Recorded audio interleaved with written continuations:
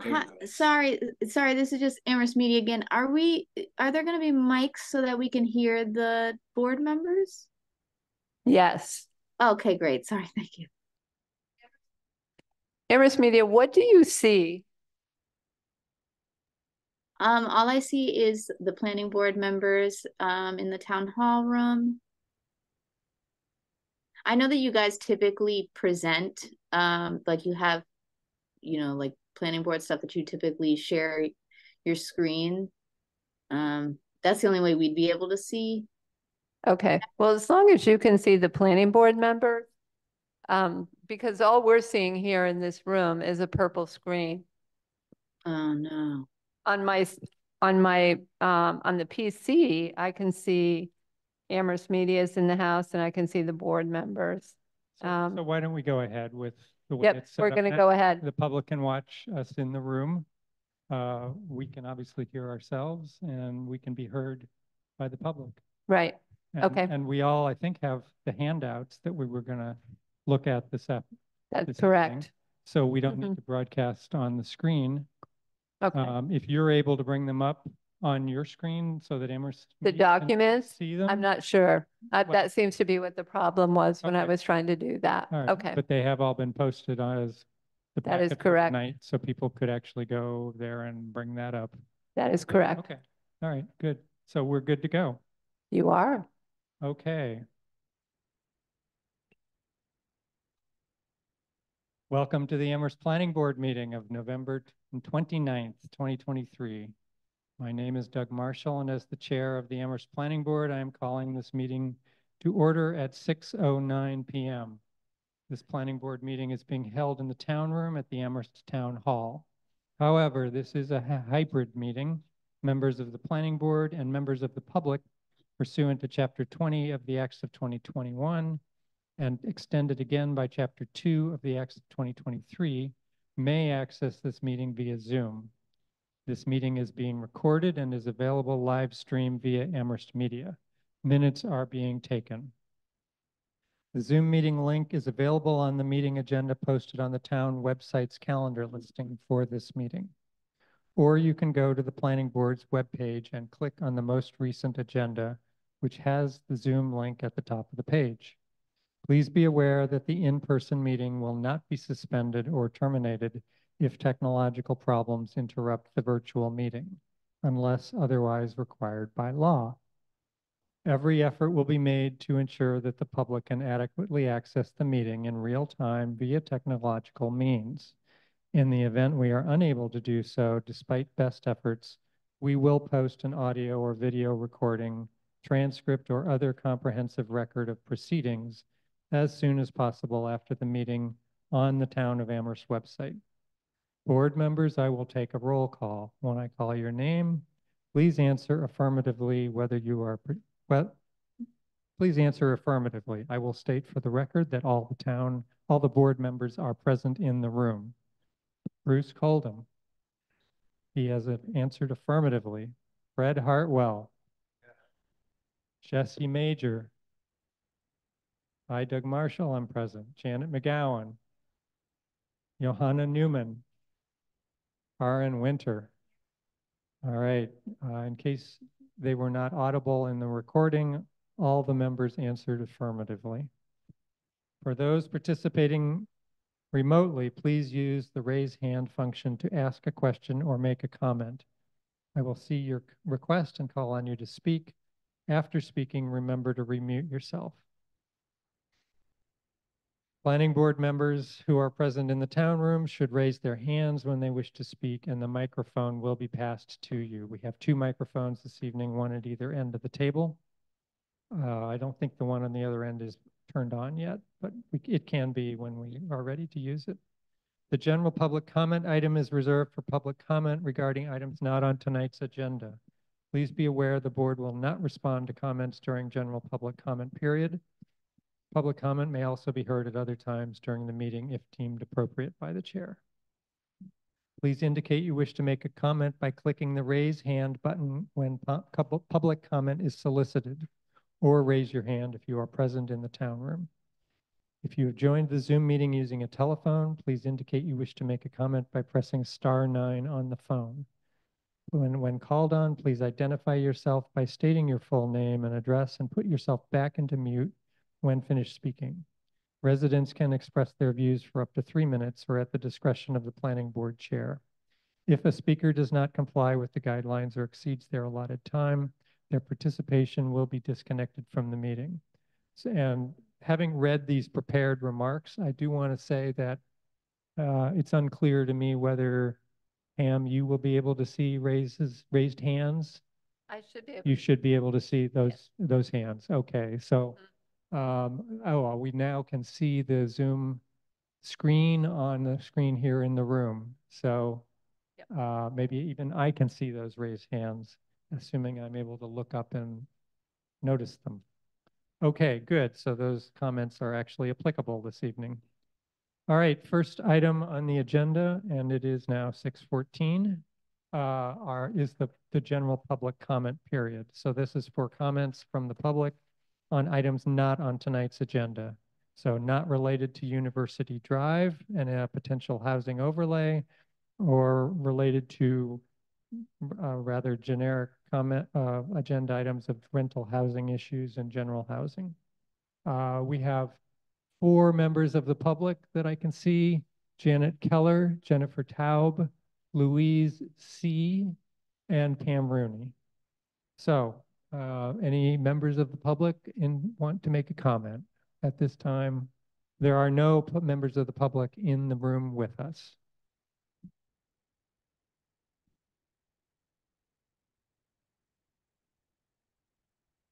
Okay, I don't see any hands raised on the Zoom screen by the members of the public who are watching on Zoom. So we will conclude that there are no public comments this evening.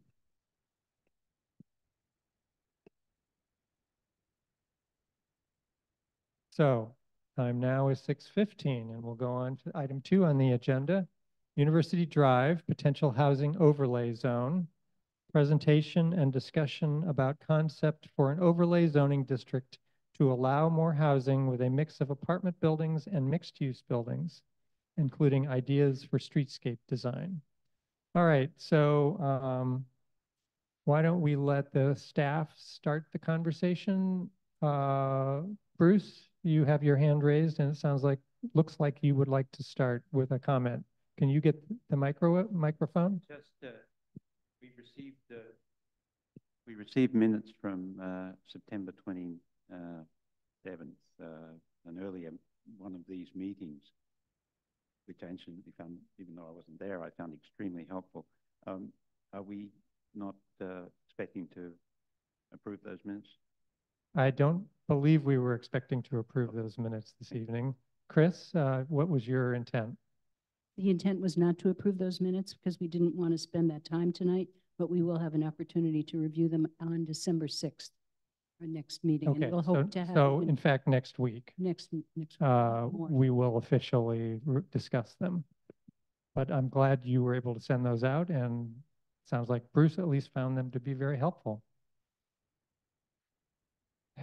Yes, a lengthy set of minutes for, oh, I guess as long as I'm thinking about the length of the meetings, since we're in person and we've started at 6, we typically do that to try to let our staff get home and have dinner sooner than meetings that start later.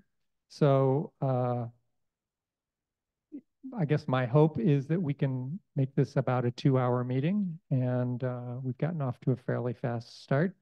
Maybe talk about University Drive for about an hour now, and then leave us half an hour or a little bit more or less for the discussion of the rental housing issues.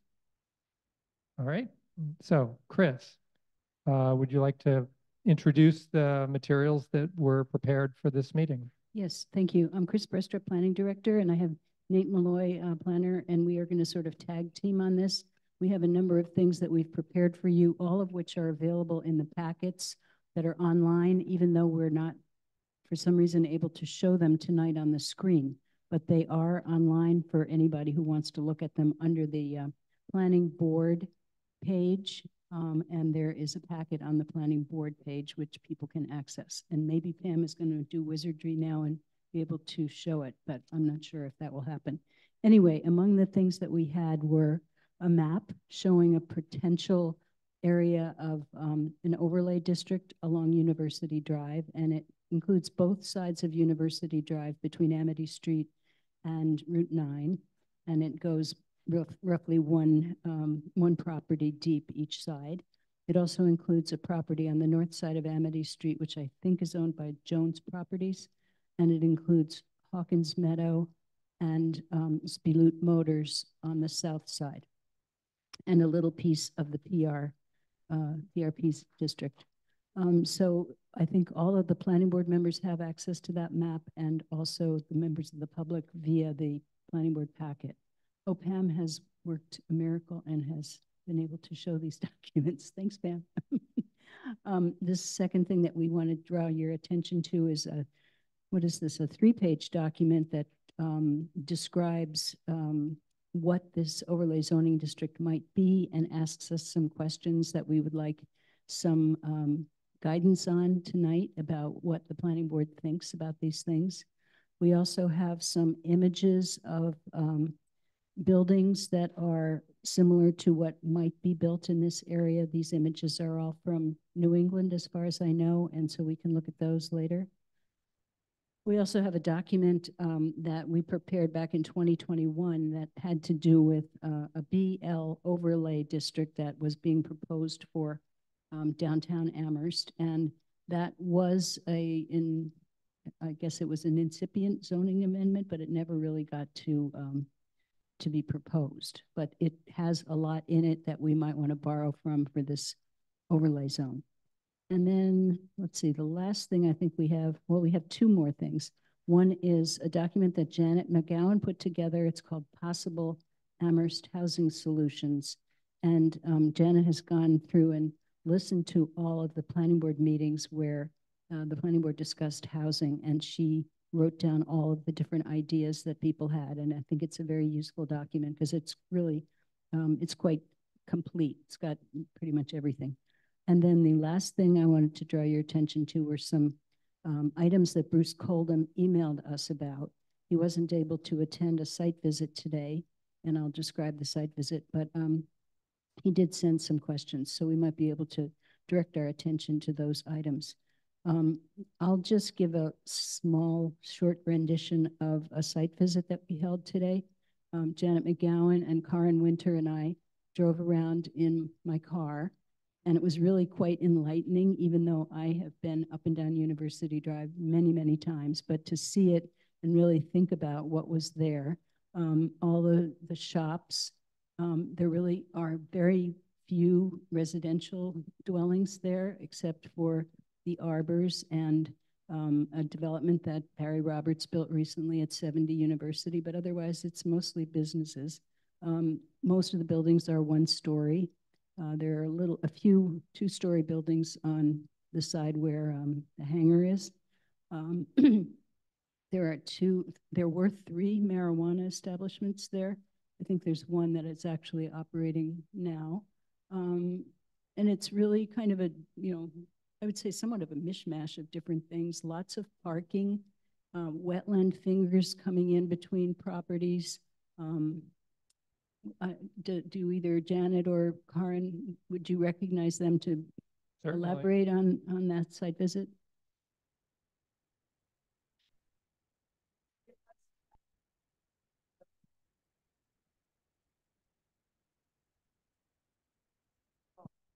Yeah, it was surprising to me to see that there were really empty buildings that were there, and so much parking that we had no idea was there, so much paved over land. It's definitely a mishmash, as you said. On the parking front, I was surprised, like a lot of those little buildings have parking in the front and a lot of parking behind. So the lots are much bigger in terms of impermeable surface than I knew.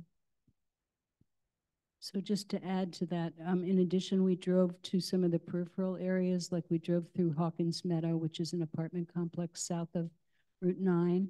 We drove through Greenleaves, which is a condominium development that is in a PRP district south of Route 9. We drove through Charles Lane, which is off Amity Street. It's a little single family development. And we also drove through Amity Place. So we got a sense of all the surrounding residential areas. So it was really a good reminder of what's there. So, and we had a good conversation about what we were seeing. So that's a site visit report. Now we drove through UMass, through the portion of UMass that was listed in the U3 report as a potential area of development. And that is an area that's now parking lots across from Southwest Dorms, across University Drive. So we looked at that. And then we drove up, Massachusetts Avenue, and we drove by the new building that's currently being finished. So I think that's the end of the report. But then I wanted to say that Bruce Coldham had some questions and comments that he has made about that area, which he wanted to add to the site visit report. And with Mr. Marshall's permission, either Bruce or I go through those? Read those. Do you want to read them, Bruce? Yes, they were, because I couldn't go, I decided not to go this morning and risk compromising my ability to be here tonight, I guess. Didn't know how I would be feeling. So in the past, in the recent weeks, I had spent some time driving up and down there, you know, on the side roads and looking in, probably much as you did, and then looking at the parcel maps and seeing who owns them and how they are linked and all this sort of stuff. And the observations that I made were that there weren't any empty lots awaiting development, and that there were 7 lots along the north and western side of the University Drive, starting from the Slobody parcels, but not including them because I thought they were 3 stories. They had an elevator. I was trying to establish what I thought just rudimentarily were candidates for redevelopment and other places that were probably not so immediately obvious because of the level of development that was there. So I thought that there was the 7 lots along the north and western side of the University Drive seemed to me, and that kind of analysis, to be the low-hanging fruit. Not that it's hanging necessarily hugely low because it includes in charter and places that are quite new, but still only single story. That there was little likelihood of can't remember what number 3 was. I interpreted it as that there was little likelihood that changing the zoning would actually spur development, which I think we could argue about. Yes, I think I thought that places like the Victory and the new development that Barry Roberts has put in, and then the Arbors and the health center at the other end on the east side, there was really only that 100 University Drive, which is a 2-story building, which I think I was probably partly involved in designing 40 years ago. Seemed that it's probably a 2-story commercial, and I thought anybody who's put an elevator in a building is probably diminished the likelihood they would tear it down and rebuild. But that was just my, as I said, my thought as I observed. And then I looked at north of University Drive, and I had this crazy idea that although the university owns or in control of parcels along both sides, and particularly the east side of that, it's a narrow strip of control of the university, and it's backed up by some extremely long lots that come down from Sunset. And because of the way I created the co-housing community in North Amherst by excruciating acquisitions and rearrangements and partitions of lots and things, I thought something like that is possible to do. It's not usually done, but theoretically it was possible to create something on that side of the road with unusual cooperation and initiative between multiple parties. So, well, this was just my observation of looking at the parcel site. So my site visit was a little different from yours in that I was doing it using the parcel maps and things like that. And it just seemed to me, it's always seemed to me that the Try to speak into the microphone. You're just talking really soft, and I don't know whether your voice will be caught in the recording. Sounds like I'm bellowing. Oh, I know what the problem is. That's good. That's the problem. It seemed to me that the real potential for development was also along the north side of University Drive, owned by the university. And I was interested to read that U3 Advisors report that came around. Unfortunately, that seemed to be focused on the parking area that's now got fairly heavy investment of PV canopies on it. But the east side of the drive, without knowing anything much about the wetland positions, although imagining that there's probably something problematic in that regard, but that the fact that there are a number of very long parcels coming down from Sunset that theoretically could be truncated with the cooperation of all of the landowners, of course, but they wouldn't be reducing their parcels to non-conforming lots. And I don't know how deep down they care about their parcels towards University Drive, that the back ends of those parcels could theoretically be sheared off and coupled with the land owned by the university. And if the wetland situation wasn't compromising, that theoretically there could be quite an attractive and useful housing development along that stretch of University Drive as well. So that was my my site visit. All right, thanks, Bruce. So I mentioned when you were, or interjected when you were talking about your observations that I'm not sure that there are, or I think that there are some parcels where you could do some development that are south of Amity Street. The corner lot where the pot shop is right at the corner of Amity Street and University Drive. The Slobody building is pretty far back from the road. And we were talking last time about the fact that the property line is right at the sort of eastern edge of that secondary drive. So there's a fair amount of distance in there. Even where the Big Y Mall is, if you put a building right along University Drive, there's plenty of room before you get back to the Big Y Mall. And then the two-story 100 University Drive that is on the east side, and you mentioned, is also set back pretty far. So, and Chris, you didn't mention that there is 70 University Drive that exists also, which is at least 4 stories, right? Is it 3? It's 3 stories? Okay, so that's a multi-story, relatively new residence building that's larger in scale than most of everything along that stretch, except for the Slobody building.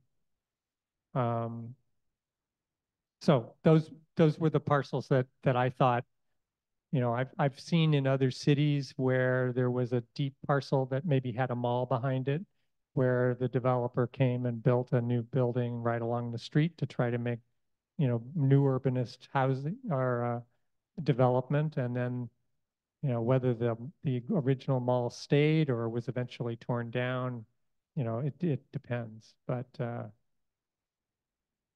so, I personally think there's some potential. Even if, this isn't maybe the most fruitful place to rezone in town, it's not bad to give a little bit more opportunity for something to happen, even, and we can hope, but obviously we're not the ones building. My only other comment would be that along north of Amity Street, where the university does own both sides, when I've ridden my bike along that bike path,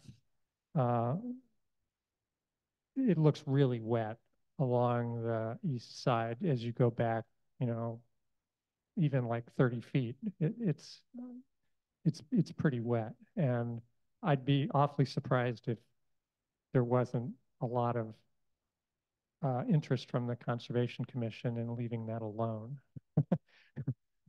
But who knows? But in general, I think we should be talking about land that UMass doesn't own so that we can actually influence what we can influence. Okay. Next, anybody else? Chris, I see Karen, I see your hand. You will be next. I did want to ask, Chris, were you hoping that we could go through this concept ideas document and kind of, get to each section and give you feedback on what you've written or the questions you've asked?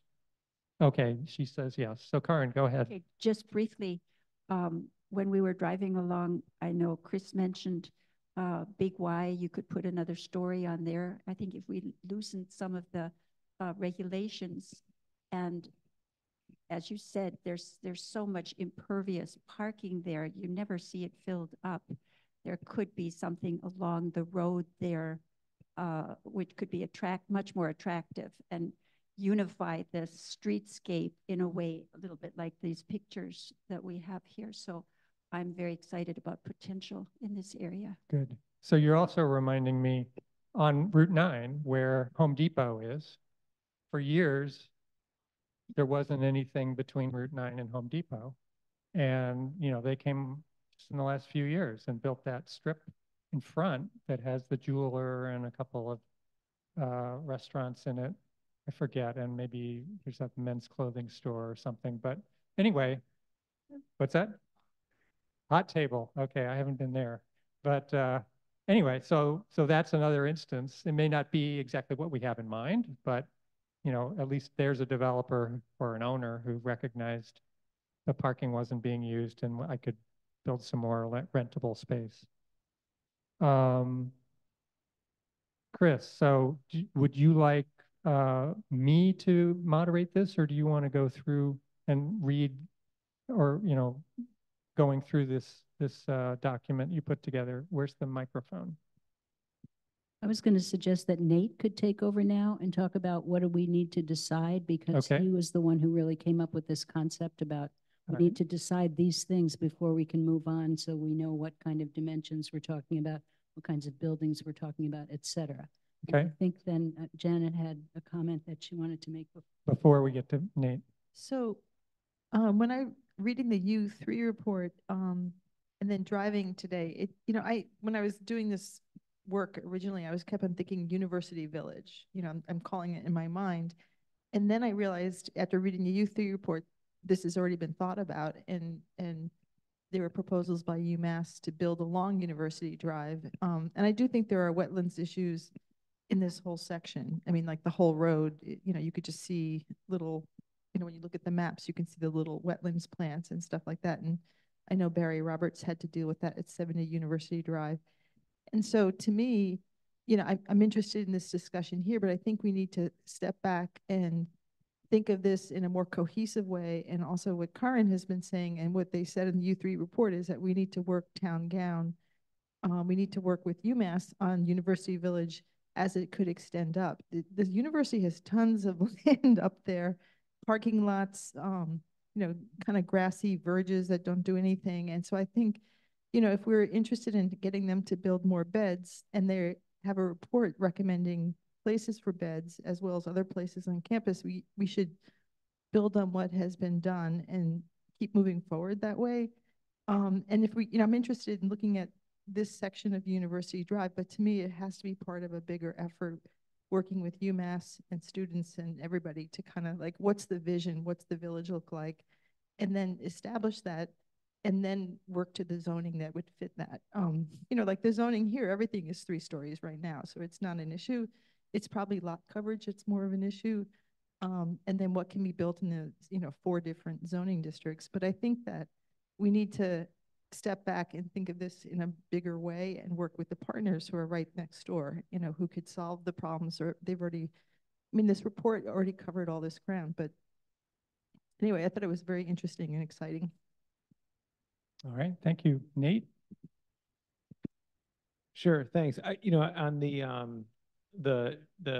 handout, housing overlay zoning district concept ideas, there's a question posed, what should be decided first? And so, establishing the district purpose and goals, the geographic area, and then definitions. And then, the rest of the document is really, standards and conditions or things that would already support, getting into the details of formulating an overlay. But I think at the last time we talked about this, there was an agreement about what actually would happen on the University Drive if it was an overlay district. Is it student-only housing? Is it a mix of apartments and mixed-use buildings? Is it social dormitories? And so I think, what Janet just asked is important, but it's also like, okay, would we allow a lot of students to live here through the market forces, or would we try to change what we want to see here? Do we allow townhouses? And I think, what are we trying to solve with this overlay? Is it more housing in general? Is it for a specific population? And so I think those are the questions we should be asking. So really, what are the purpose and goals? And we can,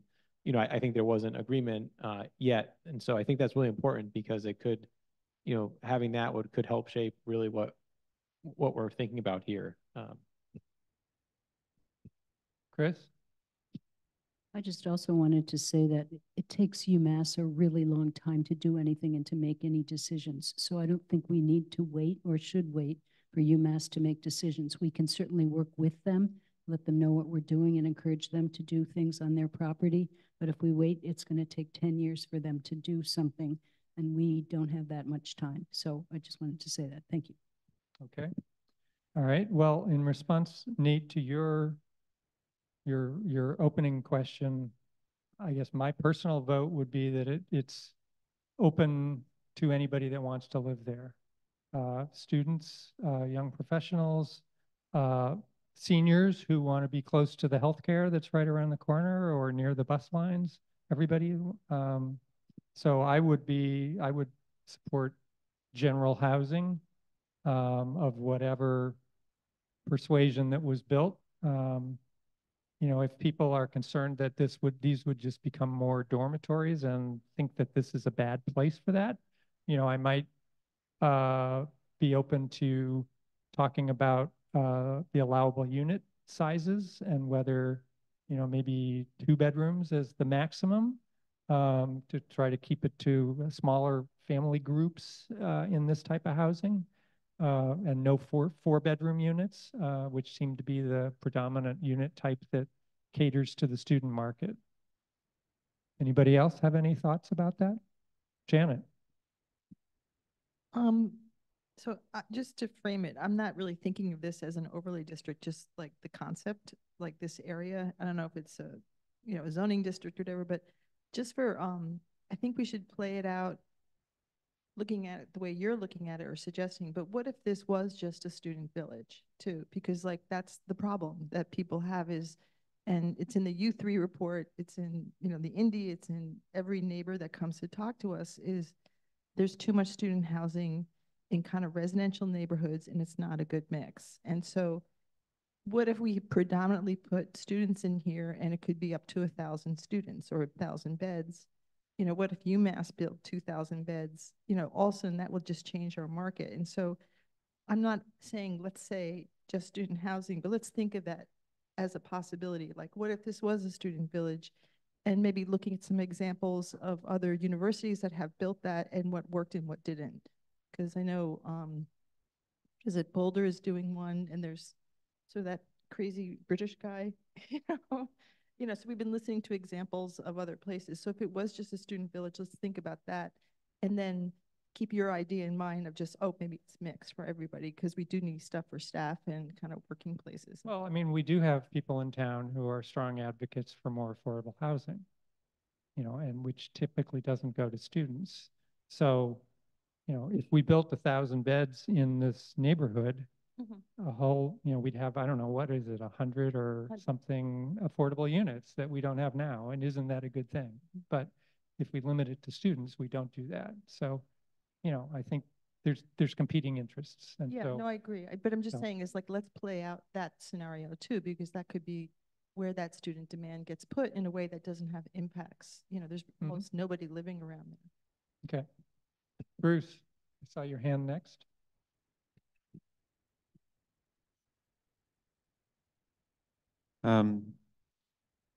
My thoughts a couple of weeks ago were that focusing and restricting or toward the student housing exclusivity was a good idea because that seemed to be the problem we were addressing in town. But then I read the conversation of September 27th today, and I saw that this had been thrashed out somewhere. And I mean, not thrashed out, it had begun to be opened up. And I wasn't here, so I didn't know that until I read. And I think I would be more inclined to say, well, if what I just said is true, if there is a strong demand for student housing in town, and we did, as you suggest, Doug, and make this a more general zone, then the market would theoretically move towards concentrating on answering that problem. But we don't necessarily have to have a heavy hand in this. So I'm moving to supporting the proposition that you articulated. Okay, Johanna. Thanks, Doug. I think we've talked a lot, and maybe we'll get to it more when we talk about other housing issues, but I feel like we just have a shortage of supply.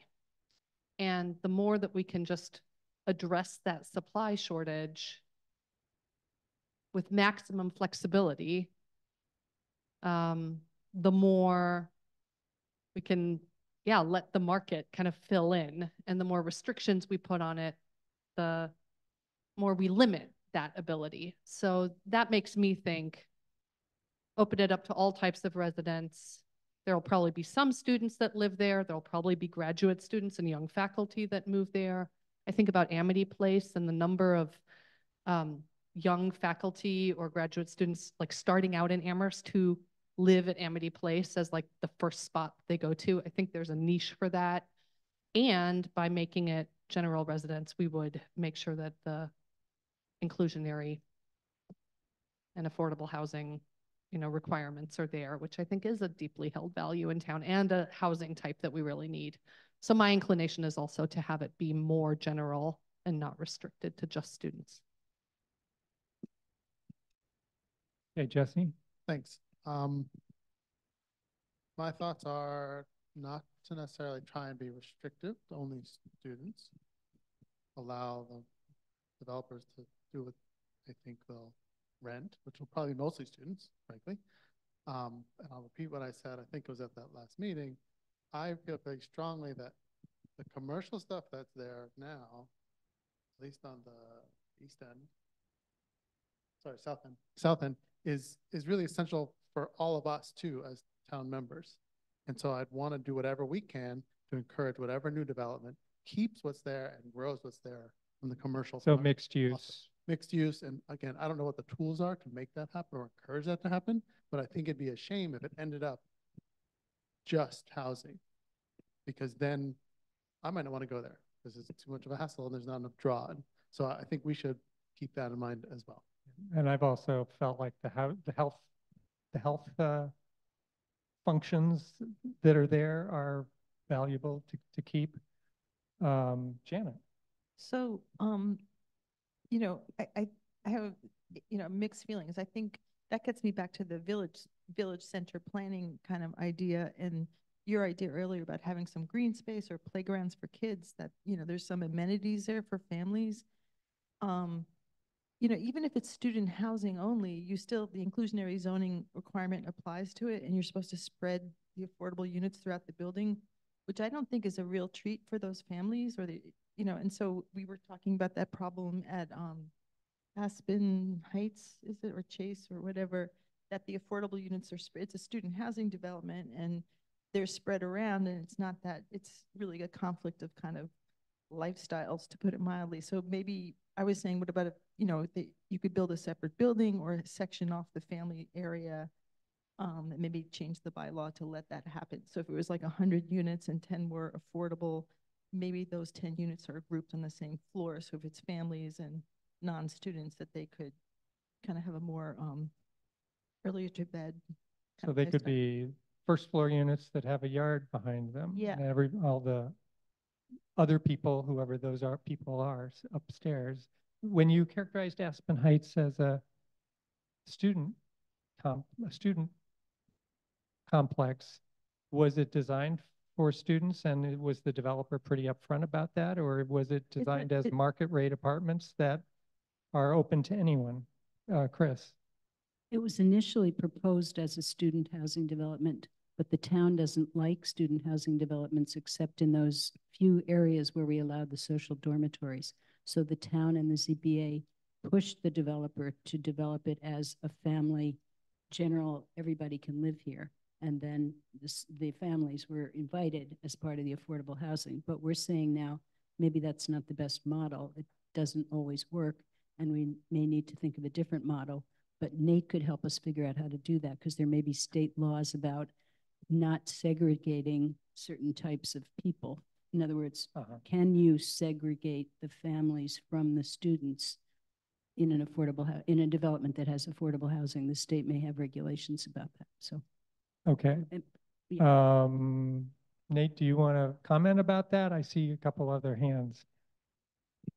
Yeah, I think that I think Aspen Heights is one example. We don't have too many others actually yet where there's a lot of units that are mostly students, and then there's the 10 or 12% that are affordable, which are not students. And so I think 11 to 13 East Pleasant will be one where they have they'll have a fair number of affordable units, and we'll see what that's like in a year or two. But yeah, my thought is if the market does what the market does, and most of these are student rentals and we have our affordable units, I'd rather see a larger percentage of affordable units, or a higher percent AMI. So right now we have 12% and, under 80% area median income.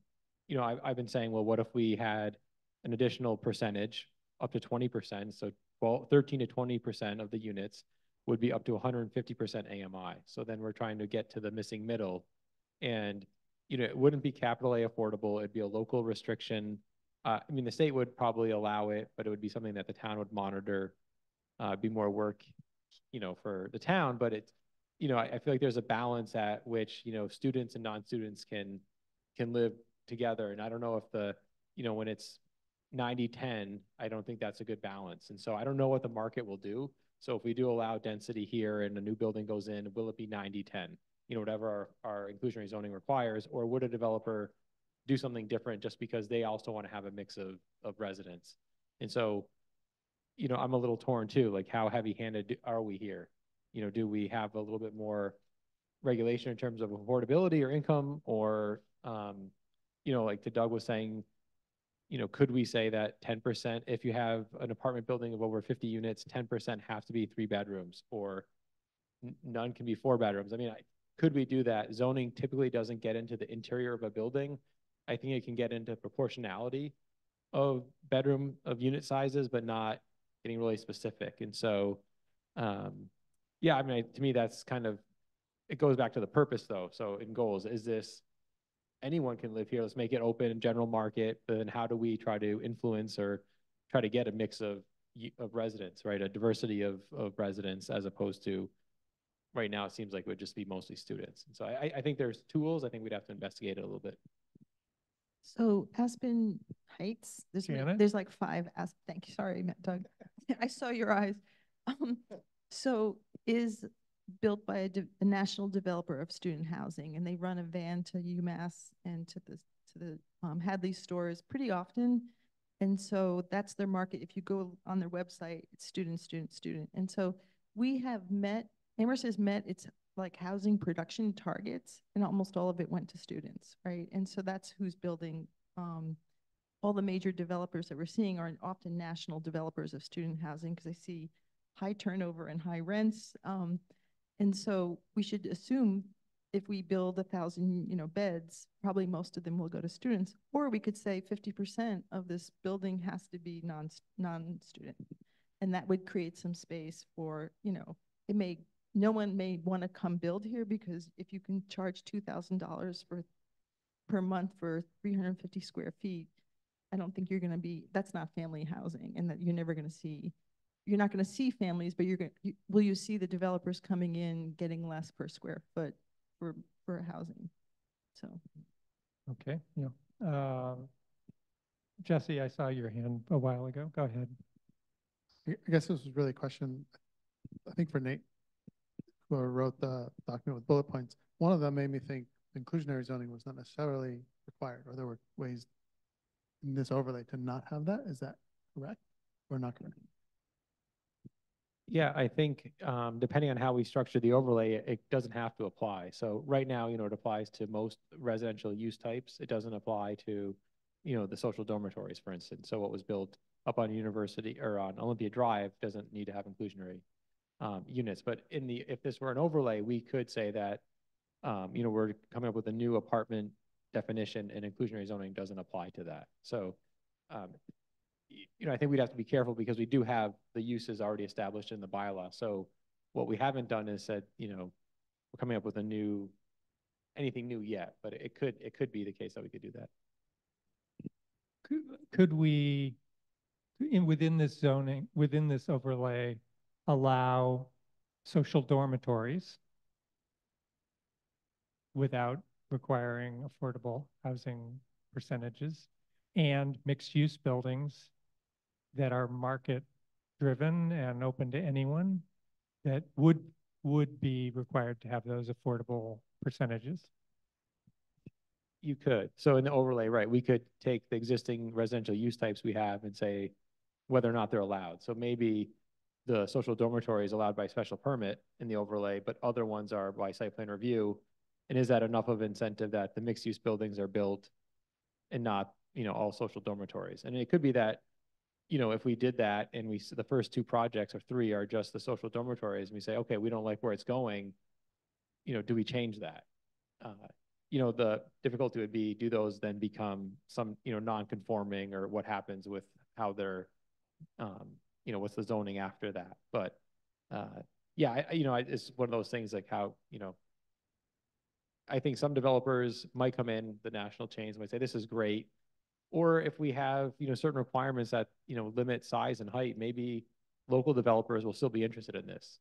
It won't be opening it up to like Landmark to come back again. It'll be like, okay, I'll do a 50-unit building. It's not a 500-unit building, it's 50 units.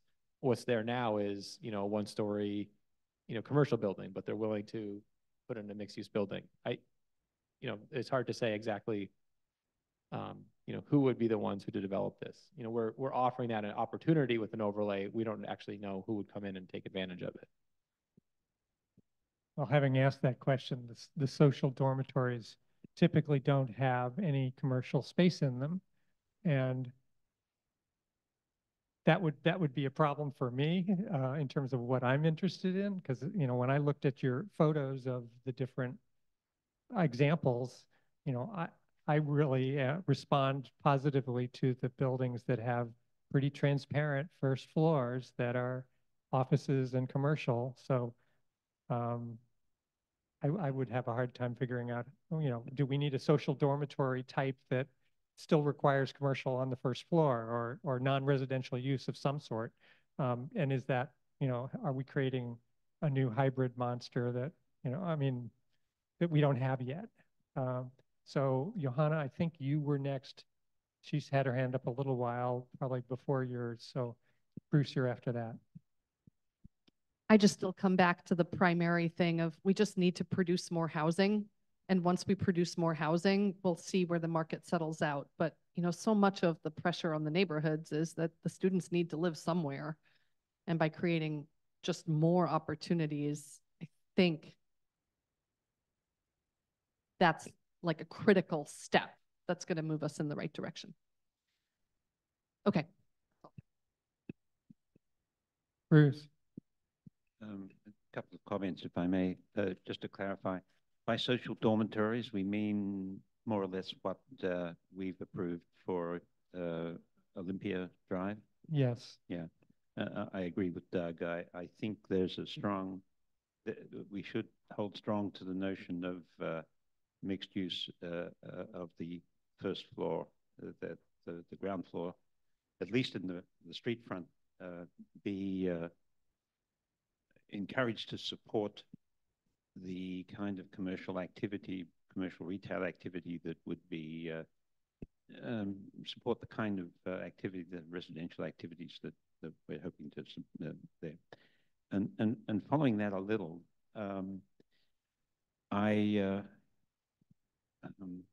what I want to ask myself, and therefore I guess the process is, if we are upzoning this, I think it is an upzoning thing, I think we're talking about. So we're adding value, potential value to these parcels. And depending on a number of things, particularly story heights, whether it's 4 or 5, I guess that value could be more or more. And therefore we ask ourselves, I think, what can we get the development enterprises to kick back into this process? And I was wondering whether part of that, whether some formulation could be constructed that would avoid what's happened with the carriage houses, where basically all of the small-scale commercial enterprises were essentially spread hither and yon, and they either went away or they ceased to exist. So question number 1 for me then would be, is there a way in which some kind of agreed rental relief, I don't know what the right phrase is, but I imagine the phrase is very important because you otherwise stumble over some legal obstacle that you didn't intend to. But in simple terms, whether there would be some kind of rental relief that could be, or incentive that could be maintained for a certain number of years on these commercial spaces that would allow allow a larger variety of enterprises to get a footing, get a foothold, and stay there. I say that partly because I think I understand that the commercial space, is the lesser important revenue generator, and if that's the case, this should be possible. So that's, without going into it any further, that's a question that's in my mind. And thirdly, following on the exchange that you and Nate just had, it seemed to me that it would be useful in terms of height to look at the kind of construction that's possible. I think it's a long time since I've had my head in the building code, but I kind of imagine that there's a certain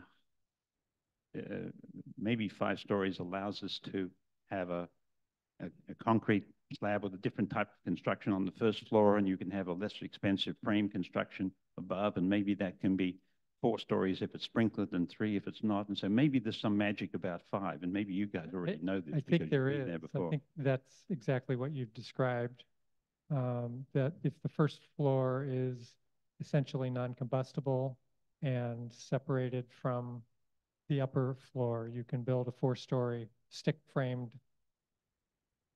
building on top of the first floor. So we I think it all has to be sprinkled in anything over 5,000 square feet. Our height limit then is cognizant of that, and it's as high as it can go, and maintain the capability of local enterprises to do the work, as opposed to having to get Suffolk from Boston or something like that. So I think that would be important too, as we think through how we establish the height. But it sounds like this has already been done, and we just don't forget it. Karen, your hand was up for a while. You were next, and then I think Janet. Thanks. I was really surprised to learn about this study that was done in 2014. One of the issues, and I thought it was kind of amazing that for the $60,000 that was paid, so much was learned. They focused on where development should go. One thing that they brought up is a question whether, if we're going to have a lot of commercial spaces developed at University Drive, is that going to compete with downtown, and is it going to? And that's something we should think about. But otherwise, I like Bruce's idea that you give the developer enough, and I think Nate has brought this up too, enough leeway that they can earn the profit that they need to on the residential, starting with the second floor, and then maybe have subsidized or just have the possibility that they really get small businesses that need low rent in the first floor, and that this is done for a number of years, because otherwise it's true, we'll have these, we won't have any possibilities of these shops. Like, for example, I miss being able to buy sheet music somewhere. There are so many things that I miss in the carrot shop, the knitting store. How can we make it possible for us to have residential, to provide a lot of room where students can be, and still have shops of this kind at the bottom? It's a good thing to think about how we could do that. On that subject, 1 East Pleasant, that's where Protocol is, right? Which was vacant for, you know, was it 6? Was it? I mean, let's say it was a few years. I'm not sure it was actually 6, but I guess to Chris and Nate, you know, I was surprised that they didn't lower the rent enough to get somebody in there sooner.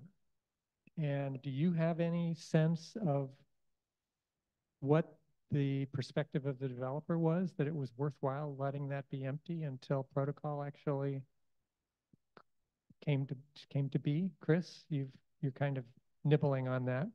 So this is totally my theory, but my theory is that those particular developers have a very high sense of their aesthetics, and what they want to present on the ground floor is something that is representative of them and the building in general. And so having a sheet music store on the ground floor probably isn't the image that they're looking for. I have not heard this from them, but that's my idea of what is going on with them, because you're right, they could have rented that space to someone for a lot less money and had a tenant, but they chose not to, and they chose to wait until they had a tenant that they thought was commensurate with their grandeur or their standards or whatever. So I think that's part of what's going on, but don't quote me. Okay, thanks. Janet. So I'd like to sing the praises of small kind of crummy shops, because I was just in Davis Square today, and I took some pictures I can send around of the main drag on Elm Street, and they're just these crummy commercial buildings from the 50s maybe, and crummy commercial buildings. Yeah, and every single shop is got a different storefront. They're all small, they're all full, almost all full. And from the Burren to, like Mike something or other. And so people like that kind of facade, like a small shop they can go in, and it's also easy to start up if the rent is low. And so, and I with those shops that you were just describing in Hadley, that just, the Hot Pockets shop, it's just the same kind of small strip. We had that down in Amherst, like we have 2 strips of small stores. People throng to that. And so I think when I was looking at these pictures, I was just thinking all that big glass, it's just so uninviting, and it's so uniform looking.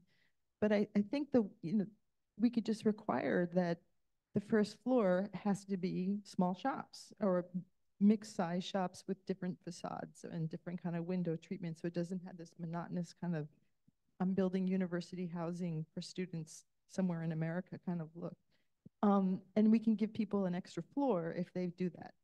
My concern, I'm sort of jumping ahead to the other things, is I think if you say you don't have to do mixed use and you can just do apartments in as many units as you want, you're going to lose the commercial, because everybody's going to build their $2,000 $2,000 a month studio to get maximum rent. So I think we should, if we're giving extra height, we could ask for what we want to see.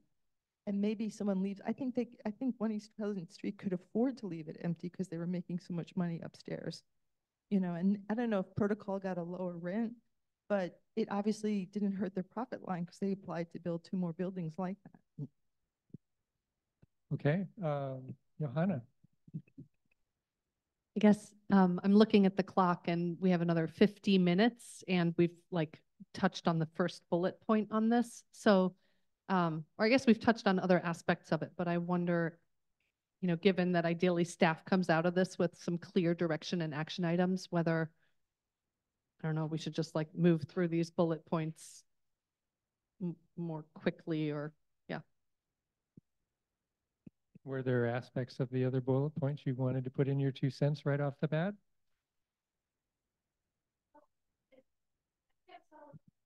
I can't tell if you're saying every single lot should be required mixed use, or just the corner lots, because in this kind of proposal we're saying it's kind of listed as the corner lots. So I'm curious to hear. Yeah, thanks. I mean, right now I'm still not sure that there's been a consensus on the purpose and goal of it. And I think, you know, so I'd just bring us all back. I think the conversation's good. It sounds like we would want the flexibility of different housing types, different buildings. And so you know, it's still, I still want to make sure we're understanding what that means. So we're starting to get to it in terms of what are we allowing. So is it mixed use buildings everywhere? It sounds like we really wouldn't want social dormitories at all.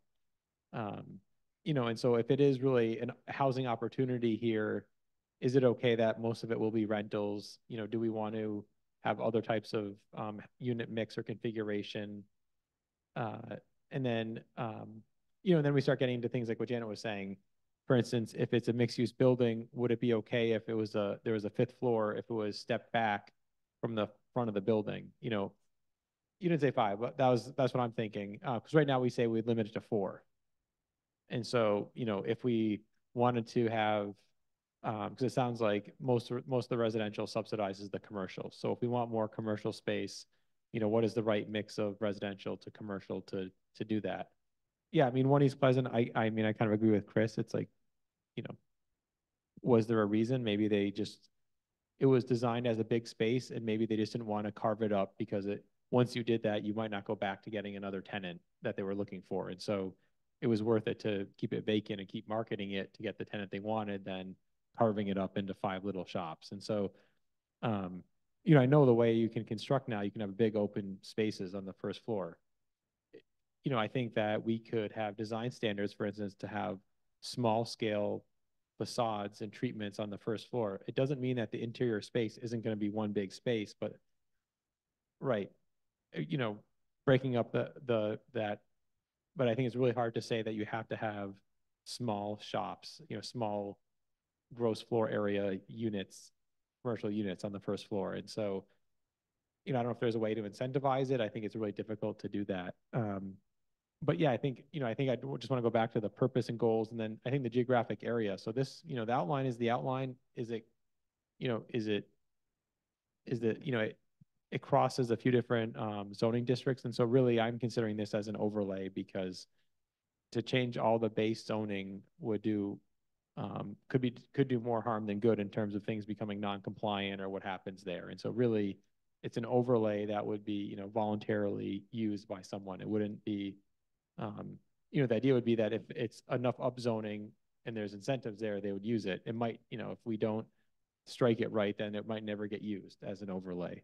And so, you know, I think the boundaries seem good to start. I mean, there hasn't really been a discussion, you know, does it go south of Route 9? You know, it does include right now Hawkins Meadow, and it includes some properties coming up the hill east of the intersection of University Drive. And so, yeah, I think those are considerations still to discuss. The only part of the outline that I wonder about is why it goes north of Amity Street, that one property on the corner. I know it's a rental house, and it's, you know, seems to periodically get sort of pulled up, and then it slowly declines and gets looking seedier and seedier, and then it gets pulled up. But that's the one location where if we were to have a, you know, a pretty substantial building, seems like it would be kind of out of place. Janet.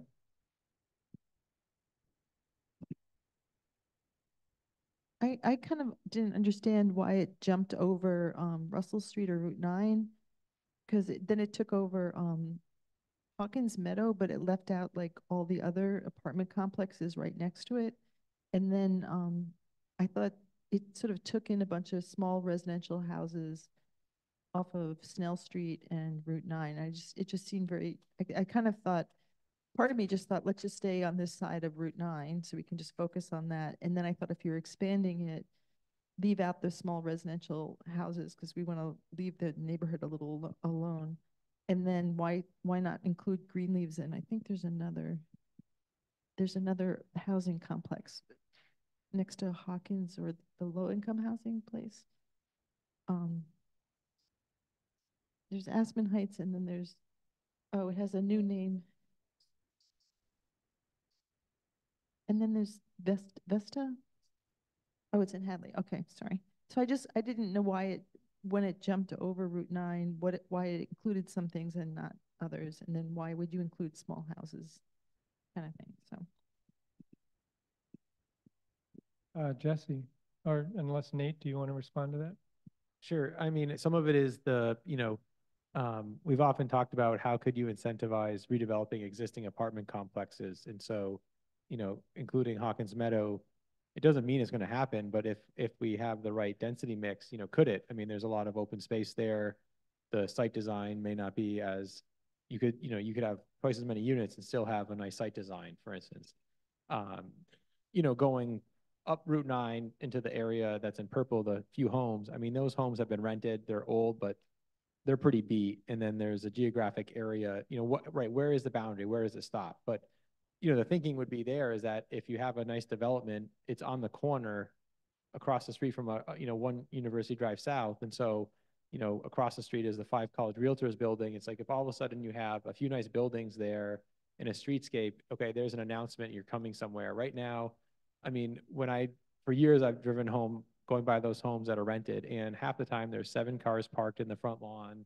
They cut across traffic to go the wrong way. And sure, at one point they were probably worth saving, but I look at them now and I'm like, wow, I don't think they've had investment in years in them. And they actually look really tired right now. Just this year, they seem like they've reached a point where, whoever's owning them is just making the money, right? They're not investing in the upkeep of the buildings. And so I think the one that's right outside of it is actually a really nice brick building on Route 9. And then there's a larger lot with Italianate house. And, at some point it's like, oh, do we go there? And I'd say, I feel like I'd want to keep it closer to University Drive in the corner there, not extend it. And so, yeah, maybe that isn't the right boundary, but my thinking was include all 4 corners of that intersection for some possibility. Yeah, that makes a fair amount of sense to me. One other use that I hadn't thought of that just came to mind for this area would be a hotel.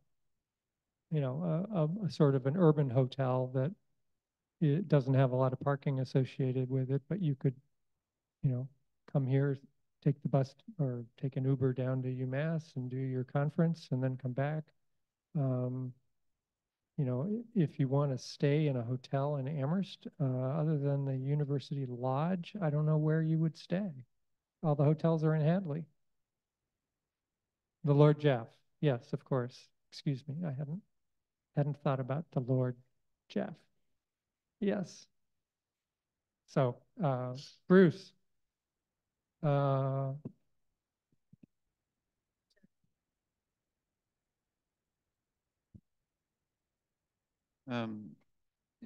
moment ago, we were talking about having housing going down to the first floor and so forth. If I understood it correctly, I would maintain that the entire streetscape or street front in this zone, or in this overlay, should be dedicated for commercial retail, which is not to say that the whole of the first floor should be. I think there is considerable value probably in encouraging ground connected housing on the backsides or courtyards or what have you. So I think the guidance that I would give in relation to that would be, yes, keep the mixed use and the commercial along the street front, and maximize the ground connected housing to the rear side. I think that that's the approach that I think would be the sweet spot for this, because it would therefore allow various types of housing that benefit from having ground connection. There wouldn't be a lot of it, but there'd be some of it, and that would add diversity and theoretically therefore stability to the whole enterprise. Okay, great. Jesse, was your hand up for a minute?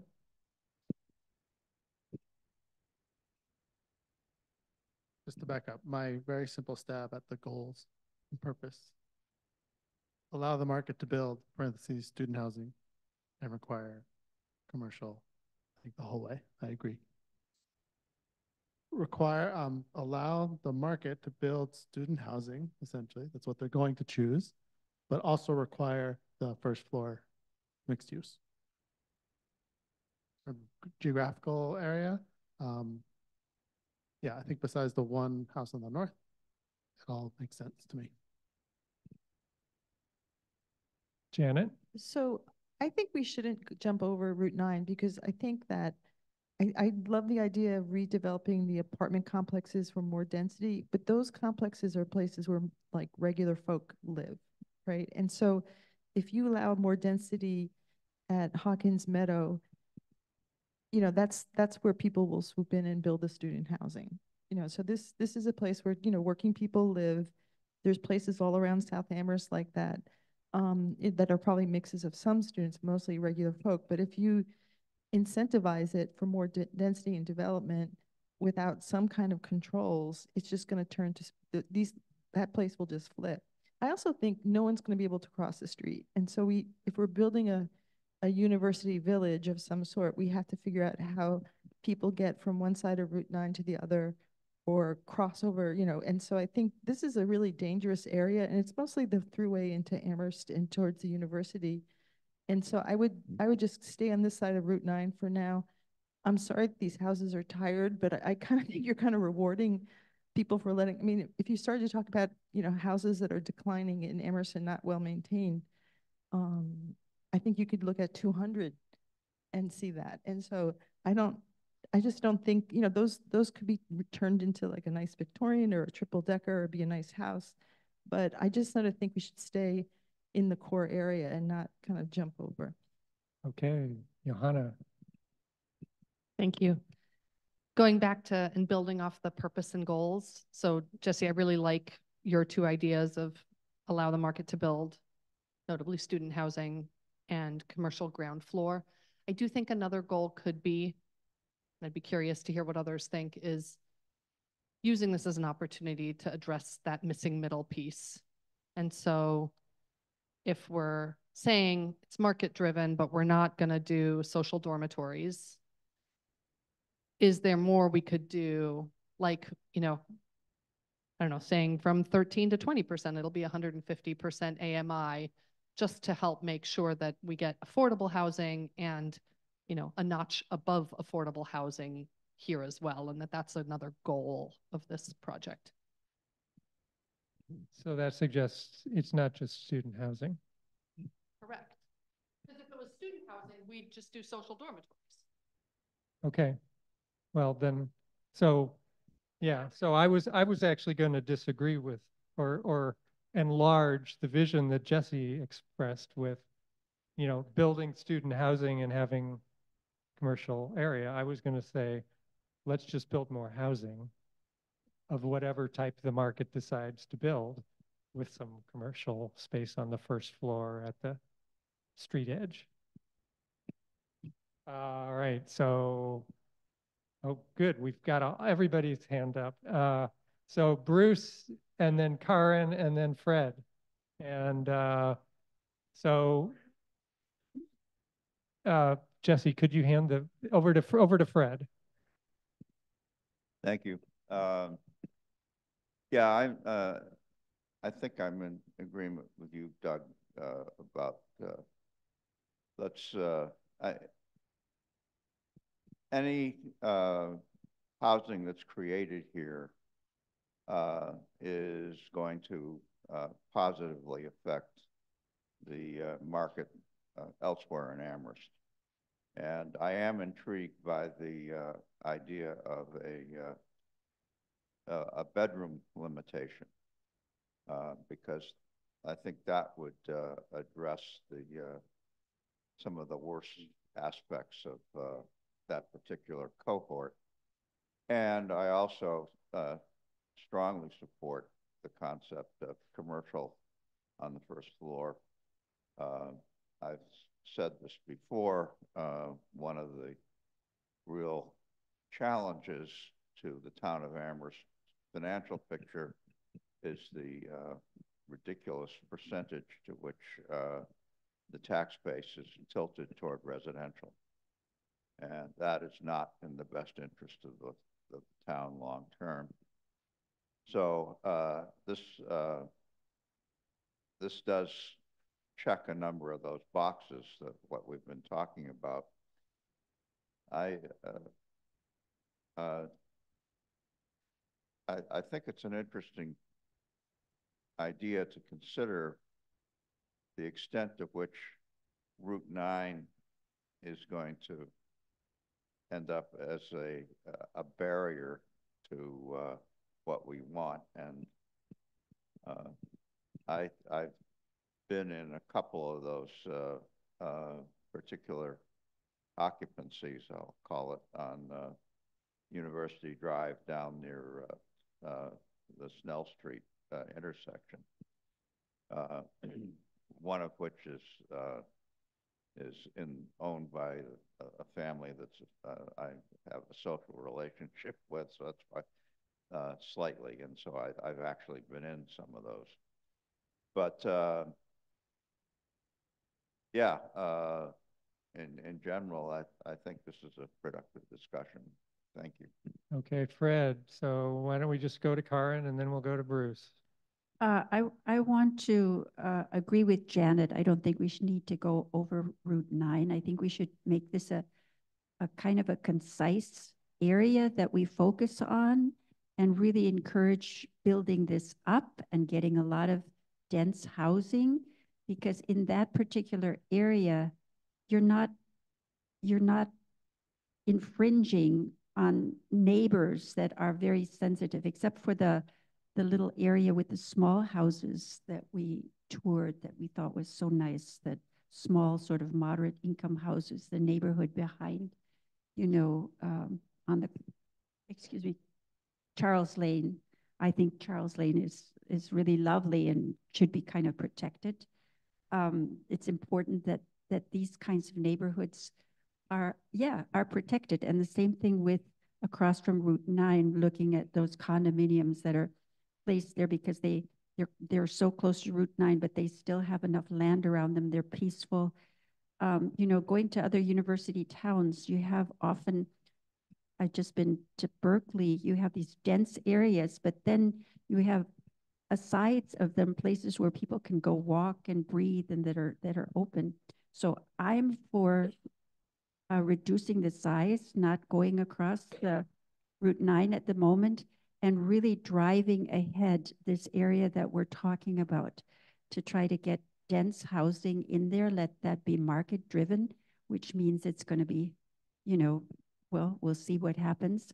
And that will, and the purpose when you go to goals, our goal is to save the town, to save neighborhoods from the intrusion of too much student housing need, which is just eating away and eroding the other residential areas. So we have to kind of get going and have an area that's going to do, except we need something like 10,000 more beds, and I don't know how much this area can supply, so the need is going to be ongoing, I suppose.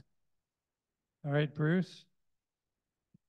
I'd like to go to the top bullet point on the third page, which says buildings would be allowed to be up to 4 stories high, and then continues a bit. I'm thinking that if we can get 5 stories here, that would be a good thing. And I know that story height has been an issue with new development in town recently, but that's been in the center of town. And this is not the center of town. This is almost the reverse of that. It's a new and an upscale, I mean, fairly wide streets, and it seems to be exactly appropriate to have the buildings there as tall as we possibly can. And additionally, because it, I hope, would serve by adding that additional value, allow us to extract the kind of perhaps rental incentive benefit for some years that would stabilize the commercial slice of this. So I think it seems to me that going up that extra story to 5 would be appropriate and beneficial to this enterprise. Okay, thank you. I'll just say that I agree, and my poster child for that is One University Drive, which is a 3-story, looks like it's been chopped off. Proportionally, it's really awkwardly low. It's the new Barry Roberts building with the eye doctor in it. You know, there probably could have been another 40 units in there with, hey, maybe they would have been 40 students who would not be in 10 more houses in town.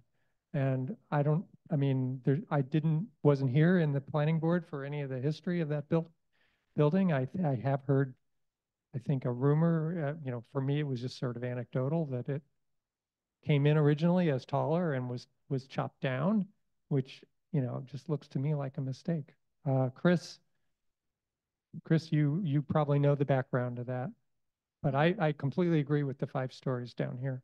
It was proposed to be higher. I think it was proposed to be 4 stories high. And I believe that the reason it wasn't is because of parking, because they didn't have enough room on site to park enough cars to accommodate that building. And they made a deal with the town to use some of the town right-of-way to accommodate some of their parking, but they were just really pushed to the limit as far as parking. So I think that that was one of the major reasons why they chopped that top floor off. Okay, thank you. Well, we haven't talked about parking at all.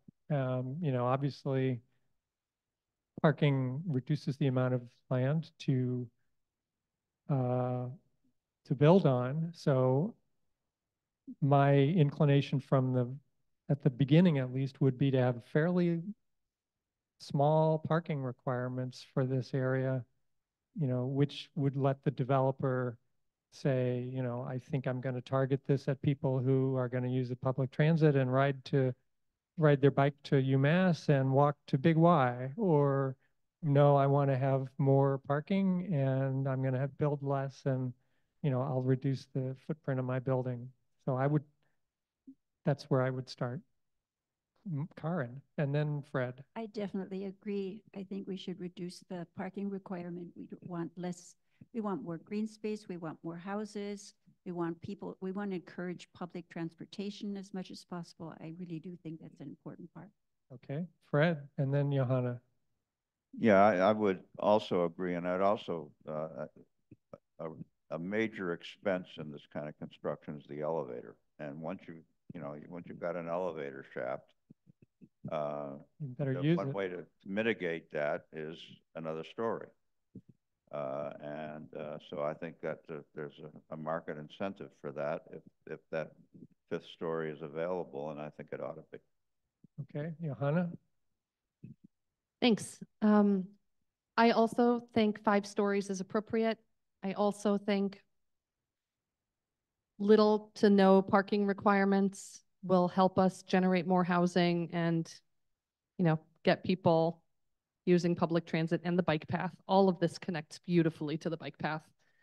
And I want to talk a little bit more about geography, because I think by crossing Route 9 and including the intersection, you just create a more dynamic space than if you exclude it. It's like, you know, you're in kind of narrow sprawl, and then you have this. I think it's the opening. I think it's the keystone. And I think it'd be a shame to leave it out, both because by land mass, it's, you know, 20% of what we're looking at right now. And that to me feels like a missed opportunity. And I think I think it is part of making this really a vibrant entryway into that new neighborhood that we're creating from Route 9. Okay. Janet. So I was staring at the nursing facility and the OP buildings, and I'm wondering about unintended consequences. So if you have very tall buildings that could be packed with apartments, you know, and are the owners going to want to flip those buildings and turn them into housing? Do we lose those facilities? I especially think you would probably lose Hawkins Meadow, but so, and then, you know, so I just wonder, like, if you increase the density, what could you lose that you want to keep? And think about that. And then also, I do think of University Drive as, I'm still not abandoning UMass and their ideas. And so I think this is a great place for students. You know, they're going to want to live there. It's right next to UMass. That's why they crowd the neighborhoods, you know, downtown. And so I think, you know, just good spot. But I do think Hawkins Meadow, let's leave it for another day. You know, I just don't think it's going to become this dynamic area, people racing across Route 9 to, you know, thing. So, I mean, everybody gets in their car and drives across because it's so dangerous, but I just don't think we should disturb that community right now. It's pretty stable. Okay. Anybody else, or have we given you enough to get a little bit farther by the next time we have this conversation, Nate? Sure.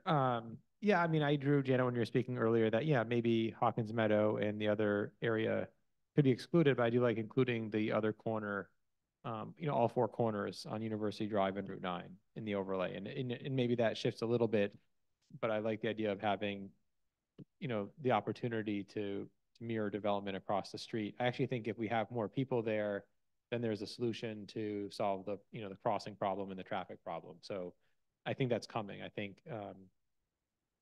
that would happen.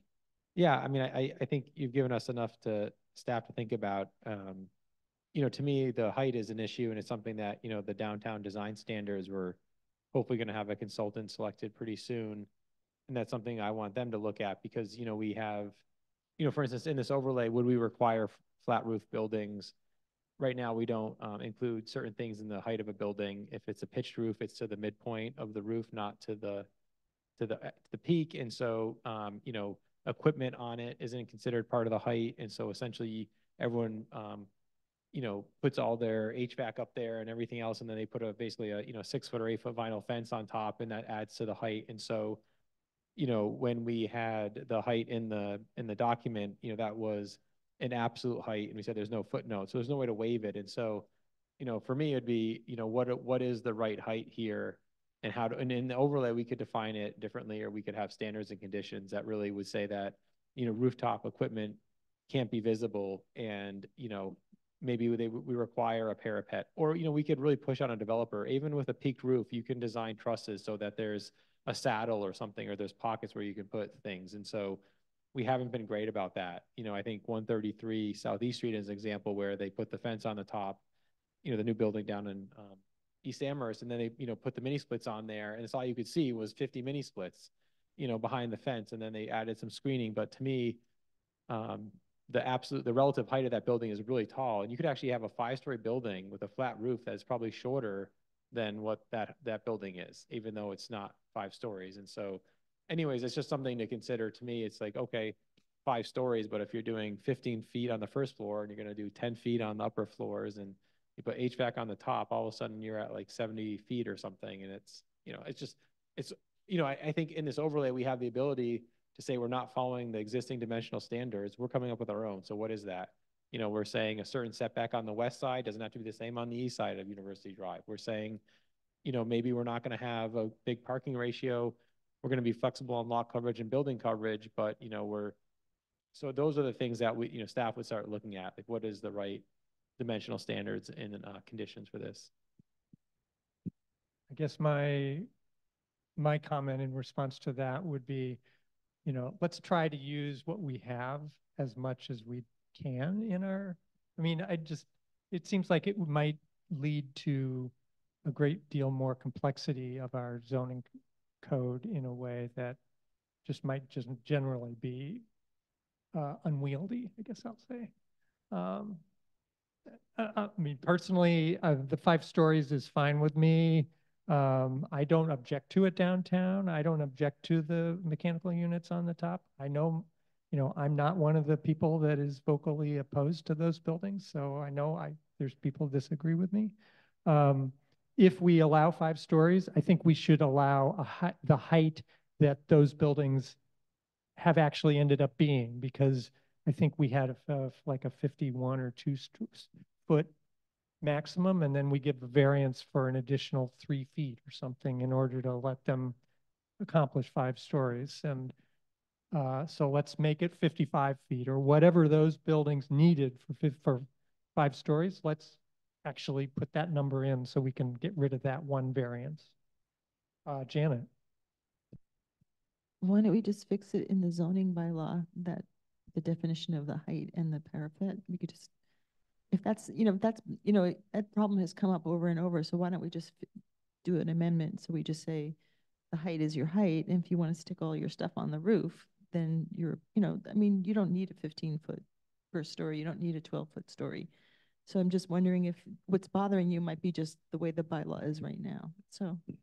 Yeah, I will wait to have the consultant for the downtown design standards. I think that's something that we've asked them to look at. And I think it's bigger than just, oh, let's have a number or define it. I think there's a lot of variables in terms of how the buildings are built.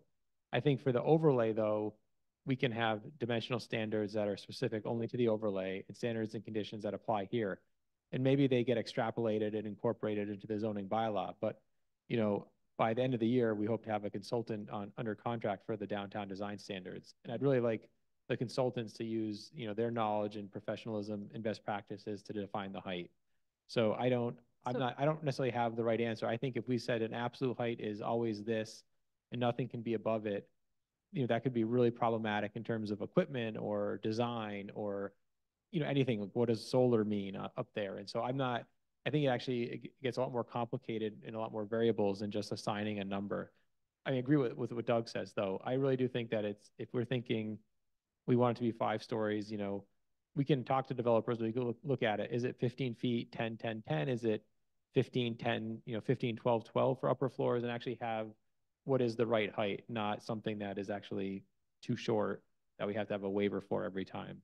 But in terms of what we're deciding now, Jenna, I don't really want to get into like what is the definition of height. That's something I'd love to the consultant to do, because I just think that it gets more complicated with whatever could be on the roof and how we define it. Even looking at these old pictures up there, looking at what used to be here, it's like, is having a spire on the corner of a building, is that part of the height? And I don't want to start trying to define that now. Well, the mansard, which I'm seeing, I gather, at least maybe it's apocryphal, but the mansard originated in Paris when the height limit was to the cornice. So they built to the cornice, and then they created the mansard where you could get an extra floor and considered that part of the roof. Anyway, so what's that? Mr. Mansard, yes, during the Napoleonic with Mr. Houseman. So it's 20 of 8, and it feels like this is a good spot to stop this part of the agenda this evening. And if everybody looks like they're okay with that. So time is 7:41, and we will go on to the other housing issues conversation, part 3 of our agenda, which had 2 subheadings: rental housing issues and general housing issues. And Jesse, I'm wondering whether I could call on you. You had requested that we add this to the agenda, and I wondered if you could give us kind of what you were thinking of when you asked for this. Thanks. Sure. I just wanted to continue the conversation we had started. I don't remember when it was, when before we had UMass reps here, we started talking about ways, basically what Janet summarized, right? A discussion about all the different ways we can start to think about addressing the student rental density in neighborhoods. And so I've been working or trying to put together a bunch of numbers of what we have, because maybe it's because I'm a scientist. Until I see the actual, some of the data, I can't really think about how to come up with changes that would be meaningful and useful. And so I actually have a handout for everyone, if that's permissible. We can post it later. And this is some stuff I assembled just from the town JS with a lot of help and probably too many emails to Nate asking for how to get different things. So maybe I can pass that around and get a starting point for the conversation. Sure. Yeah. Nate, looks like you'd like to. Yeah, I mean, I think that this conversation is, you know, the RKG, the consultants who wrote the comprehensive housing study said that, you know, it's going to take multiple approaches to get, you know, the desired outcome. And so to me, this is kind of the, you know, the other side of the coin. If we're allowing density here, you know, are there other things we could also be thinking about? And so that's all I was going to say, is just that I think that they can happen in parallel, that I think they're really kind of complementary discussions. Yeah, and just to add to that, the way I think about it, the getting new building is great, but that's not going to be soon. And so maybe there are steps we can take that would be sooner than that as a planning board, because I do think that's part of what we can do. So anyway, just to explain what I'm putting in front of you, the neighborhood is the same data, just organized differently. On the left side is alphabetical order with these neighborhood codes, which came from the property cards. The right side is just sorted by the percent column. And so again, this is straight off the town GIS. Total number of properties down at the bottom, you can see 7,137. Well, there were a couple hundred that didn't have all the data, so I couldn't do it. And then this rental column is again from the property card, and it's simply listed as owner occupied or owner unoccupied. And so I've just tabulated the number of owner unoccupied by each neighborhood. The first one on the left, Amherst Woods. Yes. There are 489 units. Properties, and of those 69 are Correct. Rental? Correct. Not owner occupied? It just says owner unoccupied. Okay, and the 14% is 69 divided by 489? Correct. The percent owner unoccupied. Right, okay. It's listed as owner unoccupied is what it says. So it's the percentage that are probably rentals. Right. Now, a big caveat here is that it's not parsed by student versus non-student. We can talk about that in a minute. But this is just the numbers. And so again, I just need to see what we're talking about. And it's the same information on the left and the right, just ordered differently. Correct. Okay. And my first thought was to try and see this in relation to UMass sort of radiating out. And I think we'd all guess the same thing, that it would be denser near UMass and moving away. And I think it's pretty much true. But I don't so think on the right, the way you've ordered it, it probably pretty consistently corresponds to the top being very close to UMass and the bottom being furthest from UMass. Correct. Okay. And it kind of holds true if you look at the rough neighborhoods. Part of the reason I wanted to look at it this way was, if we're going to think about ways to influence where or how far apart or how many student rentals there are, I'm not sure I can think about it as a town-wide regulation or change or whatever we're going to make, because the neighborhoods are so different. We can't say, oh, the whole town, we can only have 30% rentals, because that's not going to help the neighborhoods that are already at 50%, because that's where more are going to keep happening, because there are other neighborhoods where there's only 14%. So in my mind, we might have to address this problem more local in neighborhoods if we can. And so I just wanted to share that with the board members and get input on if there's other ways that would be useful to look at this kind of data. Well, so given the sort of geographic correspondence, I mean, it seems like an obvious takeaway is if you accept that the preponderance of rentals are students, that this supports the idea that students really want to live near campus. Right. And that they're much less interested in living in South Amherst or further away. And so that the demand for student rentals probably corresponds also to proximity to UMass. Yeah, I think that's a one takeaway, certainly. Janet, would you like to? East Amherst might be an anomaly because there's a lot of kind of cheaper housing there. There are student housing, but there's a lot of low income housing and more to come. So that is going to be a high rental neighborhood, but not necessarily student based. Just what are these? I mean, the like Amherst Woods, Amity Place, those are single developments, and like, what are those? How did you even aggregate that? Yeah, so the as Jesse mentioned, this is from the property card. So this is assessor's data. We've also provided the last year's rental registration, which is the most complete. And so I think, the next step I was telling Jesse is I can map this. And I think, I've been talking to the IT department of creating a kind of a geodatabase with all this information that then can be mapped, and we can display it by attribute. And so these are neighborhood codes on the property card from the assessor's office. And so, and it might have to do more with how they, the valuation of homes, not necessarily, how is it in a cohesive neighborhood. So I want to map it. I can map it pretty easily and then see, okay, what is Central Amherst really?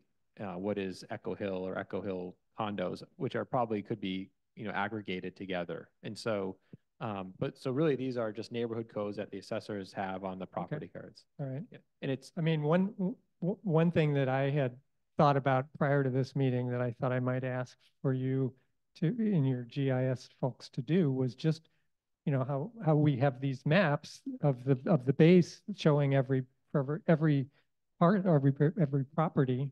Could we just get a plot of the town with any property that's listed as not owner occupied in red and everything else is green or whatever, just so that we could see, is it, sort of at this point, probably to confirm what your information already suggests, that most of the rentals are right around UMass. Yeah, I think I spoke with the assessor and she said that this information is probably, 70 to 80% accurate, in part because, they look at it only when legally there is a change. If it's a change of ownership, if there's a declaration of homestead, if there's certain things happening that they can see at the registry or through taxes or other legal means.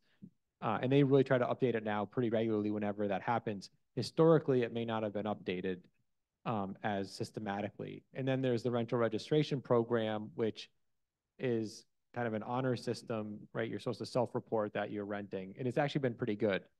And so the next step is to kind of cross-reference the rental registration data with this data, and then it could be mapped. I think the difficulty is historically it was never, that these databases never spoke to each other very well. You have to link them somehow, and then the way to then show it all is through GIS, right, through a mapping software. And so I think we're getting to a point where we can start to do that. But, 3 years ago, even, all we could ever see were tables like this. And so, okay. But I agree that I think we could get to a point where we could even have a map that shows, this compared to the rental registration data, and you could see where the overlap is or where there's inconsistencies. Okay, Jesse? And then Chris. Just add a couple other points of what we're looking at. One that's really important is the rental registration. So I did get that list from you guys, which was great. But if you can see the third line at the top of the asterisk, the rental registration from this year only had 1,211 properties total. But from the property cards, there were 2,026. So there's a big chunk missing from the registration, I guess, is one takeaway, not for us, but for that process, right? Even if it's only 80% accurate, that's still 600 places that are not reporting or not being reached somehow. The other thing I was hoping to discuss, if others find it useful, is how we can start to capture student versus non-student, because as part of our discussion that's already happened, it's been a really important part of this issue. If we want to limit student houses and allow other non-student rentals, which I think we all agree is part of the problem, this middle rental that's missing, one way to do it is to define the student rental and then somehow limit the student rental. But we don't, until we know what's what, feels impossible to do that. So I have some ideas, but I'm open to others. I was wondering if we could make, if anyone else is interested in helping me do this, a subcommittee to figure out how to capture that data, just on student versus non-student rentals. Well, I know when UMass was, the reps from UMass were here, it sounded like they had better information on where the students are living off campus.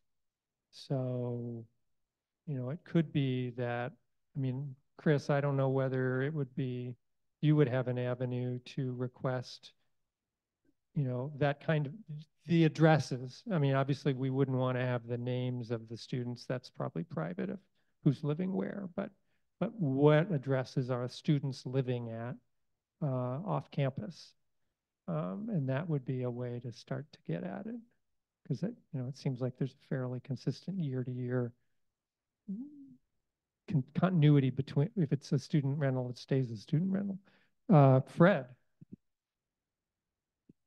I wanted to comment about that topic because, you know, at our last meeting we had UMass in here, and we got the historical data from them about the number of students and so forth that were housed versus not housed and so forth. And I never would have thought this, but I brought that home and I showed it to my wife. And my wife had a considerable period of time as an adjunct professor in the psychology department. And she looked at the virtual student, the online, because UMass was saying, you know, this is now an important part of their enrollment, and they weren't part of the local rental housing picture. And my wife said, they're all living here. And I said, what? She said, yeah, they're all, I can tell you because I know how many of my students were coming in electronically, and I know where they were living. They're all living in Amherst. They just decided they didn't want to actually come to classes. And wow, I never thought about that. But, you know, I think we need to ask UMass to take another look at what that number, whether that number means what they kind of implied that it meant, because that was astonishing to me. So I just, you raised that issue. So yeah, okay. This is the time to mention that. Thank you. Okay, well, thanks for that bit of information, I guess. Chris, should I let you jump in? I know Bruce was the next hand that I saw. I just have a simple question. What does C/I mean? Nate says he hasn't figured It's that not out. a location that I'm Jesse? familiar with. Looking at the addresses, because I have all the data also, it's the neighborhood behind the high school. It looks like, I don't know what CI is either, but I think those are the addresses. No,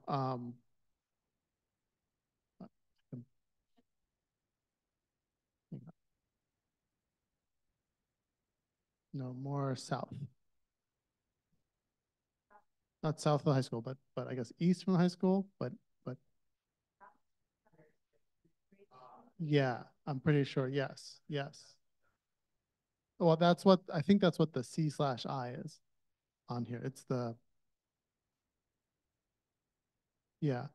And again, I couldn't map all this easily, so I couldn't piece it all together. That's what I was hoping would happen next. Okay, thanks, Jesse. Oh, yeah. Yeah, well, I guess we'll hopefully find out more next month. Come on back. Janet, oh, yeah, Bruce was next. Bruce, did you turn off the mic? Did it die? Then I'll pass this down.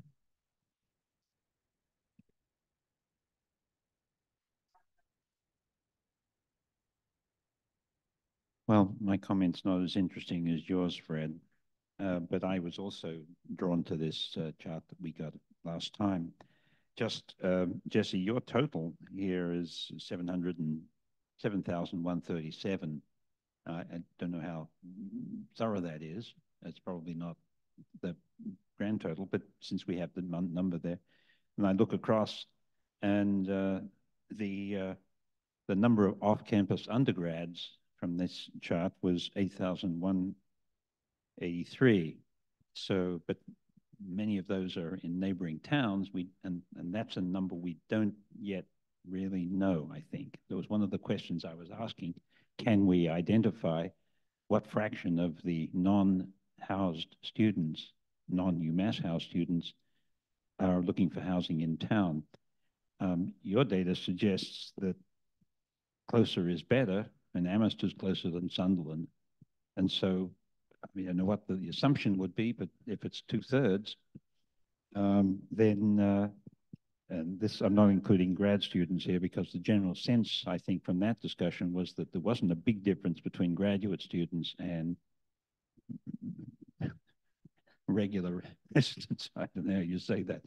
So let's go with the 8,000. So it gives us a sense of how well, beginning to give us a sense of how well the town is coping, what the pressure on, but if your number is low and it should be 8 and 8 is half, and so it indicates, you know, it seems anyway to indicate that around half at least of the rental opportunity in town is being taken. Well, actually, I guess it's being taken by student rentals. I mean, I'm making that broad conclusion, tentative conclusion based on what I'm looking at these two incomplete charts. So we can refine that as we go ahead. But that's beginning to help me more as I look at this stuff. Thanks, Doug. I actually think it's higher than that based on just the number of owner unoccupied. I think UMass, the people that came said that the students want no longer and more to live centrally. So the pressure on downtown Amherst is getting greater and greater. And I think what you seem to be headed toward is that we might have to put in some regulations in certain parts that are extremely targeted and that are extremely vulnerable, that we sort of circle those parts. I think that's where this is going, right?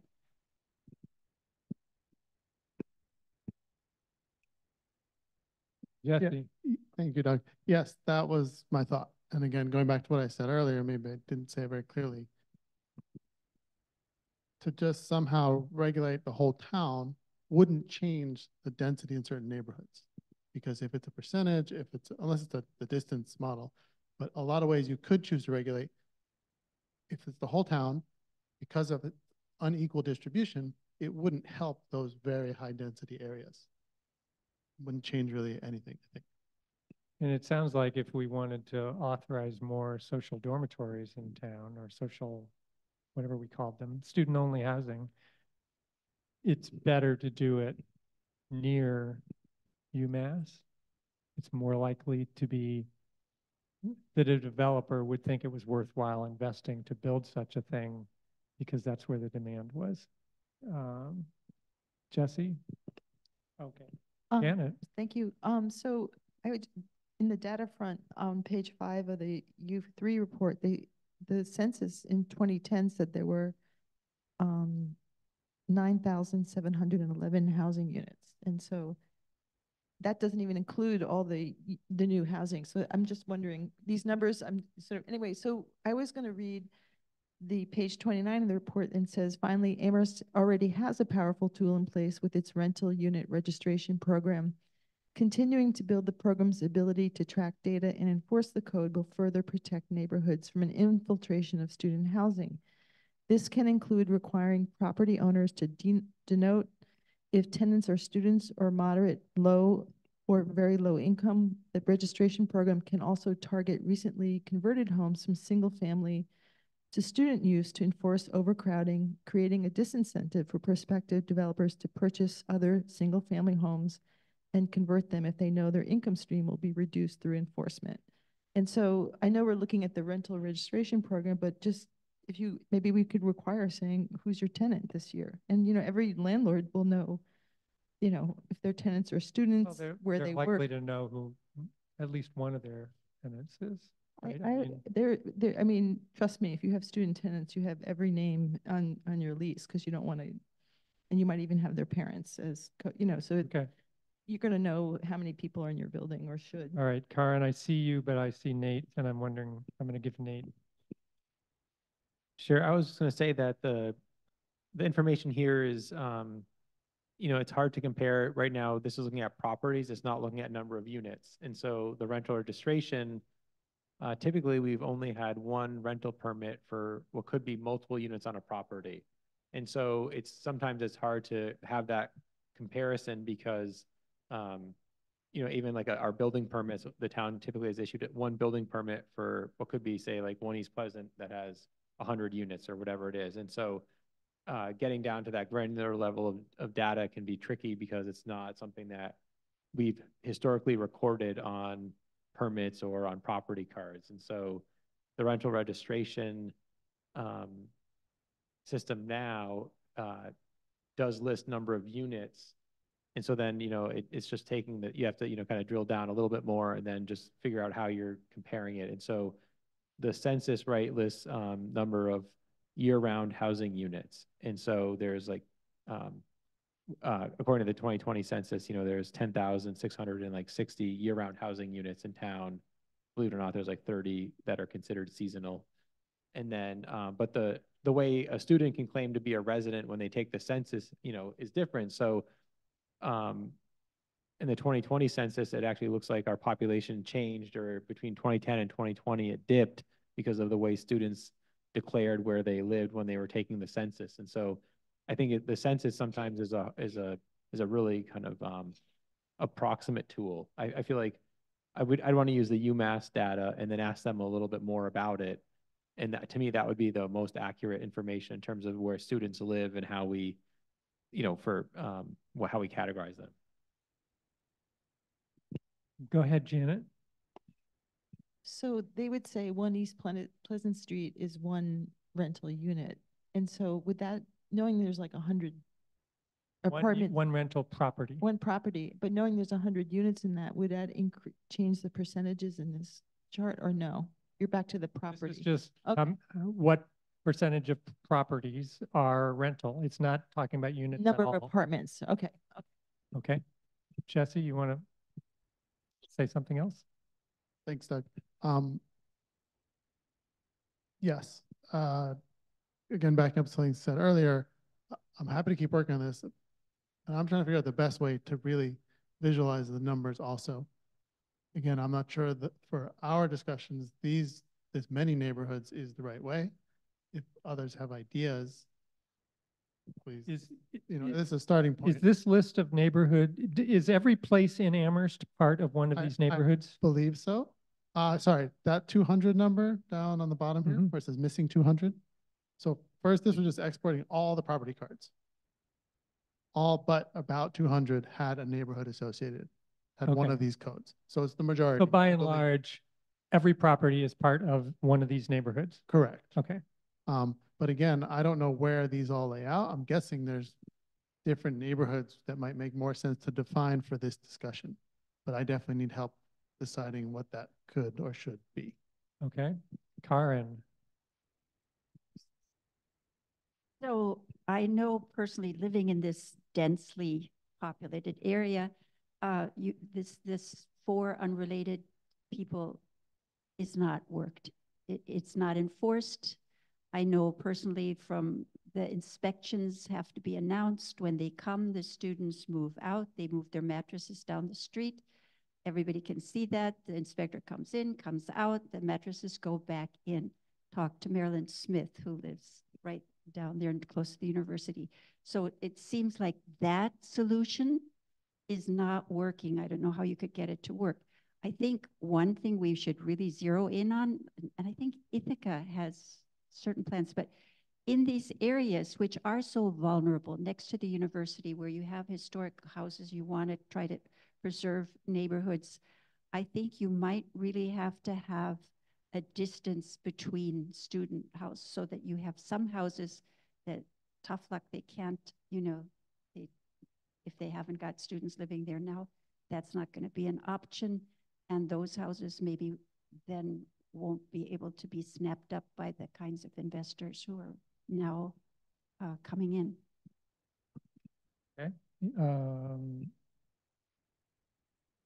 Johanna, I actually saw her hand before you, Fred, so you're next.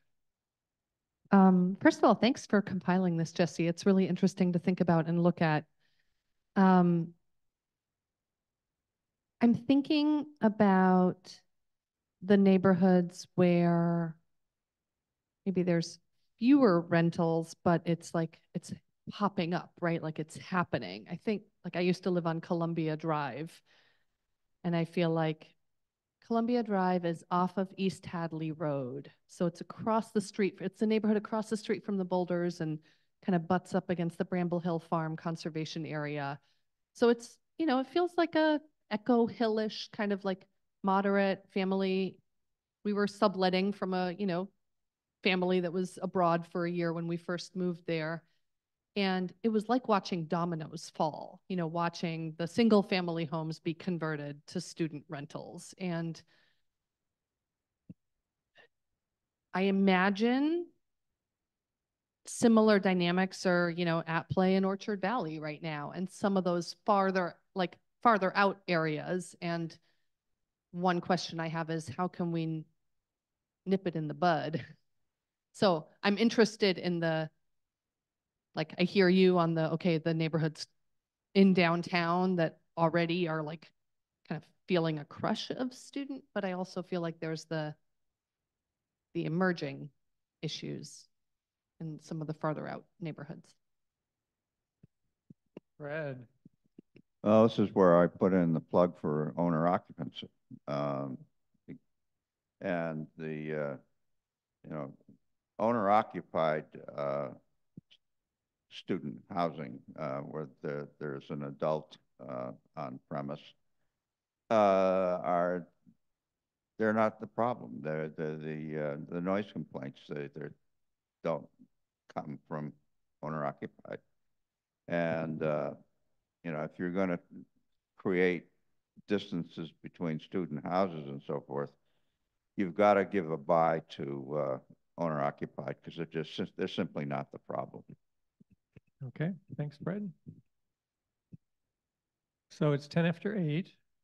Jesse, I'm just thinking we should wrap up soon. Yep, just two last thoughts. When I've been thinking about this obviously quite a bit and looking at the different strategies, I think the distancing one is the only one that gets at all the neighborhoods in the right way, I think. Meaning where it's not yet very dense, whatever distance requirement you set can prevent the dominoes, right? But what's required to do that, I think also for our town, and based on some of the other conversation, is the determination of definition of a student rental versus not. Because I think we all want to encourage also the non-student rentals to be very present everywhere.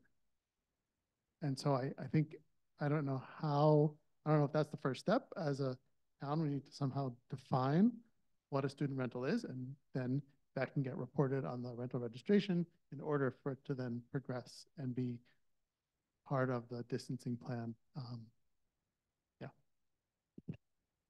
So one of the issues with a distancing plan is how you impose it on a non-compliant neighborhood.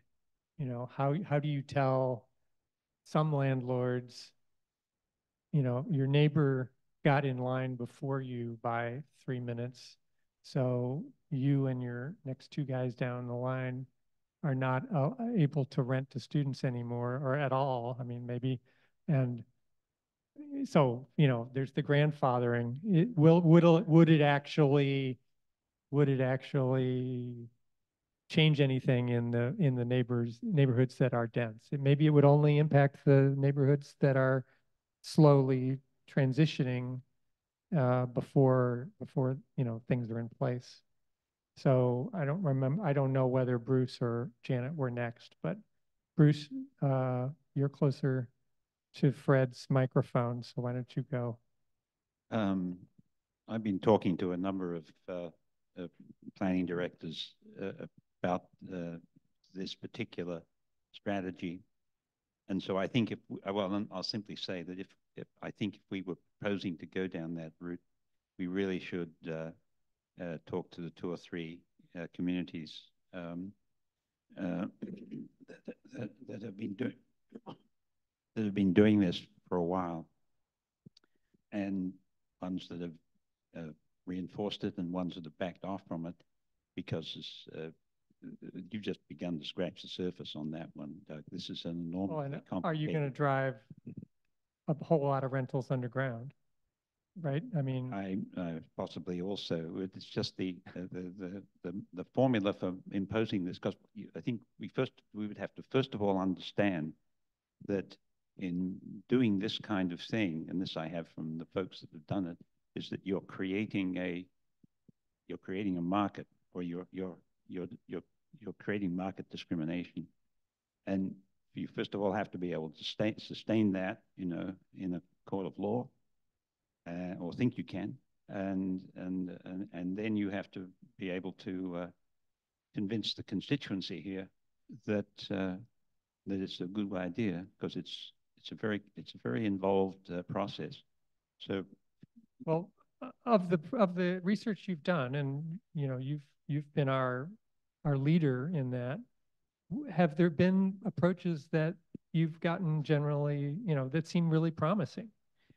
Doug, I haven't dug deep enough, because what I've done is tried to get a broad brush response from various communities about their approach and so forth. And so, having done the, 10,000-foot flyover, or whatever you might call, you identify patches of interest, and this is one patch of interest, and then you would fly lower and you would do that kind of work.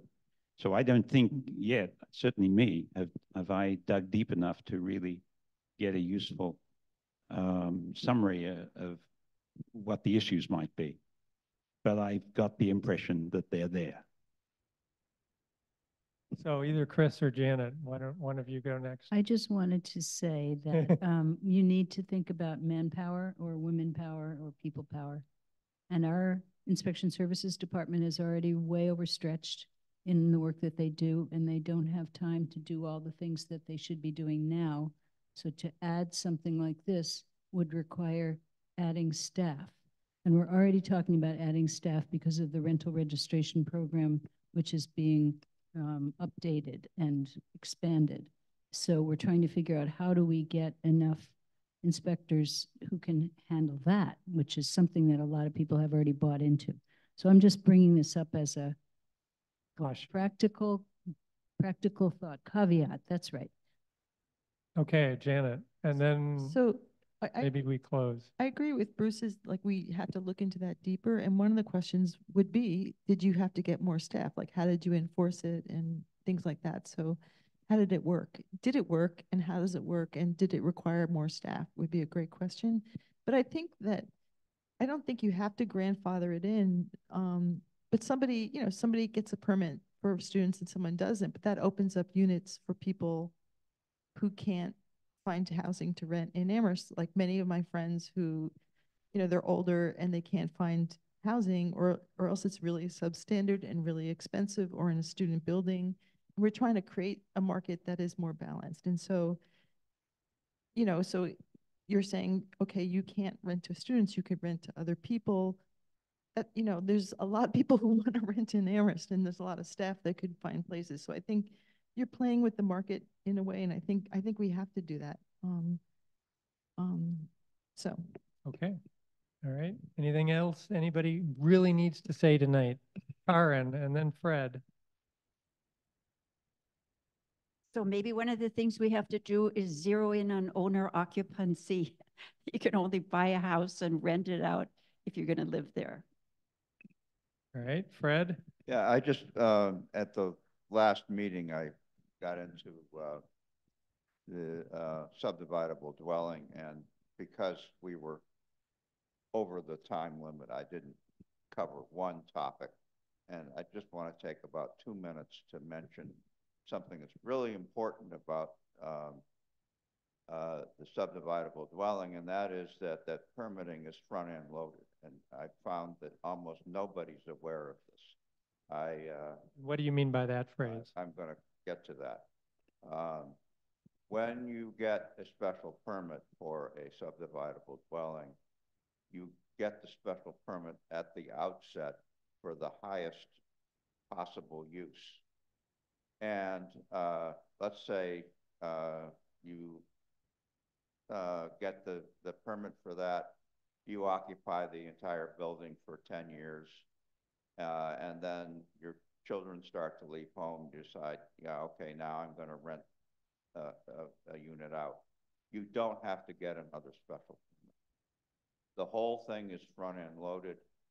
That 10 years later, you go to the Zoning Board of Appeals, not at a public hearing, at a business meeting, and you say, this is my revised management plan. Do you have see anything I should do different? Okay, fine, 10 minutes, you're out of there, and you get your building permit. Because it's front-end loaded, it can be taken into account at the time the house is mortgaged. The bank is not, a bank will not give financing based on a future special permit, because special permits are discretionary. In this case, they can give financing based on the fact that it can be divided and become income producing in the future. And that is huge.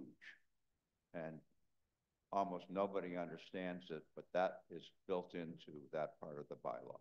I didn't get to that, and I wanted to correct and add to that at this meeting. Thank you. Okay, thank you, Fred. Okay. 19 minutes after 8. Did we cover rental housing issues and enough general housing issues? All right, I think everybody's played out for tonight. Unless anybody has anything else to say, it looks like Chris does. Oh, is there I don't see any hands raised. Is any public members? Janet, Jennifer, or Pam, anything anybody wants to say up there for public comment? Doesn't look like it. Chris, that was not giving you any noise.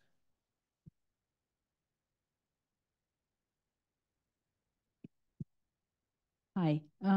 So Hi. I just wanted to talk about how we're going to move forward with this topic. And I think rather than having, this would be our suggestion, our recommendation, rather than having an additional meeting every month, that we try to incorporate this topic into our regular meetings. And so that's what we'd like to do when we see that, a particular agenda is on the lighter side, that we would add this topic and then we would keep discussing it. And those would be our usual Zoom meetings rather than in-person meetings. So I wanted to get a sense of whether that was acceptable to all of you. Jesse? Looking at some of the articles and history, I'm a little concerned that would be very slow. I would be interested in figuring out how to work on this a little more rapidly. So I don't know if a subcommittee is the right way to go to then bring topics more specifically to the full board. I don't know what the options are, but again, it sounds like this topic was raised 10 years ago, right? Or some number of years ago, and there were studies and nothing's really progressed. So I'd love to figure out how we can try and either determine we can't do anything or determine we can do something a little more timely. Chris? Does that mean that we need to meet in person for an extra planning board meeting every month, or does that mean that we just? Well, I mean, why don't we look at our agenda as you know it over the next 6 weeks, let's say, and see if there's some opportunities to kind of continue this conversation in at least the frequency that we've been having it now. Mhm. So at least once a month, Yep. say at least one of the 2 meetings each month. Mhm. Can we devote a reasonable portion of the meeting to these kinds of conversations? So, I mean, and, there have been periods in my experience on this board where we were really full with a lot of applications, and some of them were very complex, needed a lot of multiple meetings. We haven't been in that mode lately, and maybe we're going to continue in this mode. So let's strike while the iron is hot and keep it moving. I'm eager to do something at University Drive and move over to East Amherst. I mean, let's let some people build down here. So I just wanted to say we're eager to do that too. It puts a strain on the staff when we have three meetings a month, and then we have to do minutes and postings and all of those things and produce documents for 3 meetings a month.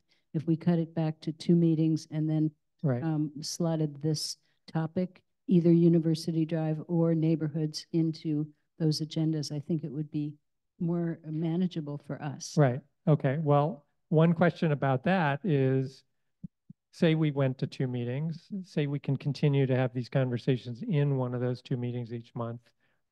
How do people feel about Zoom versus in person? If one of those 2 meetings, like the first meeting of each month was in person, and then the 3rd week of each month, our second meeting was on Zoom. I mean, I think there's been some, I've sensed some positive feedback to having us all in the room every now and then.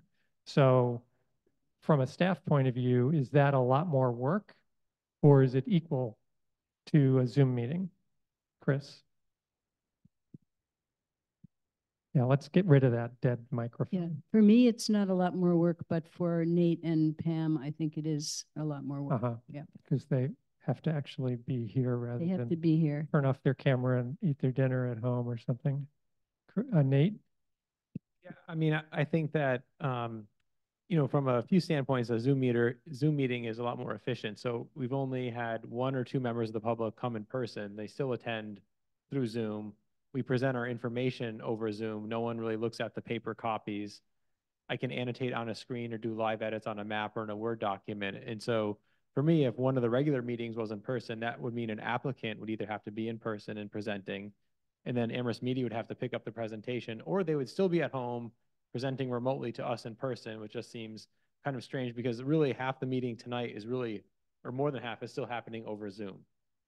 I think that, to me, it's like, I think we can facilitate a discussion over Zoom as easily as around a table. We don't have to pass around microphones. And so to me, a Zoom meeting can be just as personable and efficient as in person. Bruce? I think is that okay? I share your sentiment, Doug, that having had these meetings has been very good, but we have had now 4 or so, and I feel that the connectivity between us now is really established quite nicely. For me, the difficulty of these meetings is it's hard to hear. I really have a troubled time hearing you, Jesse, and others as well, and Chris actually, because of where she was sitting relative to where I was sitting.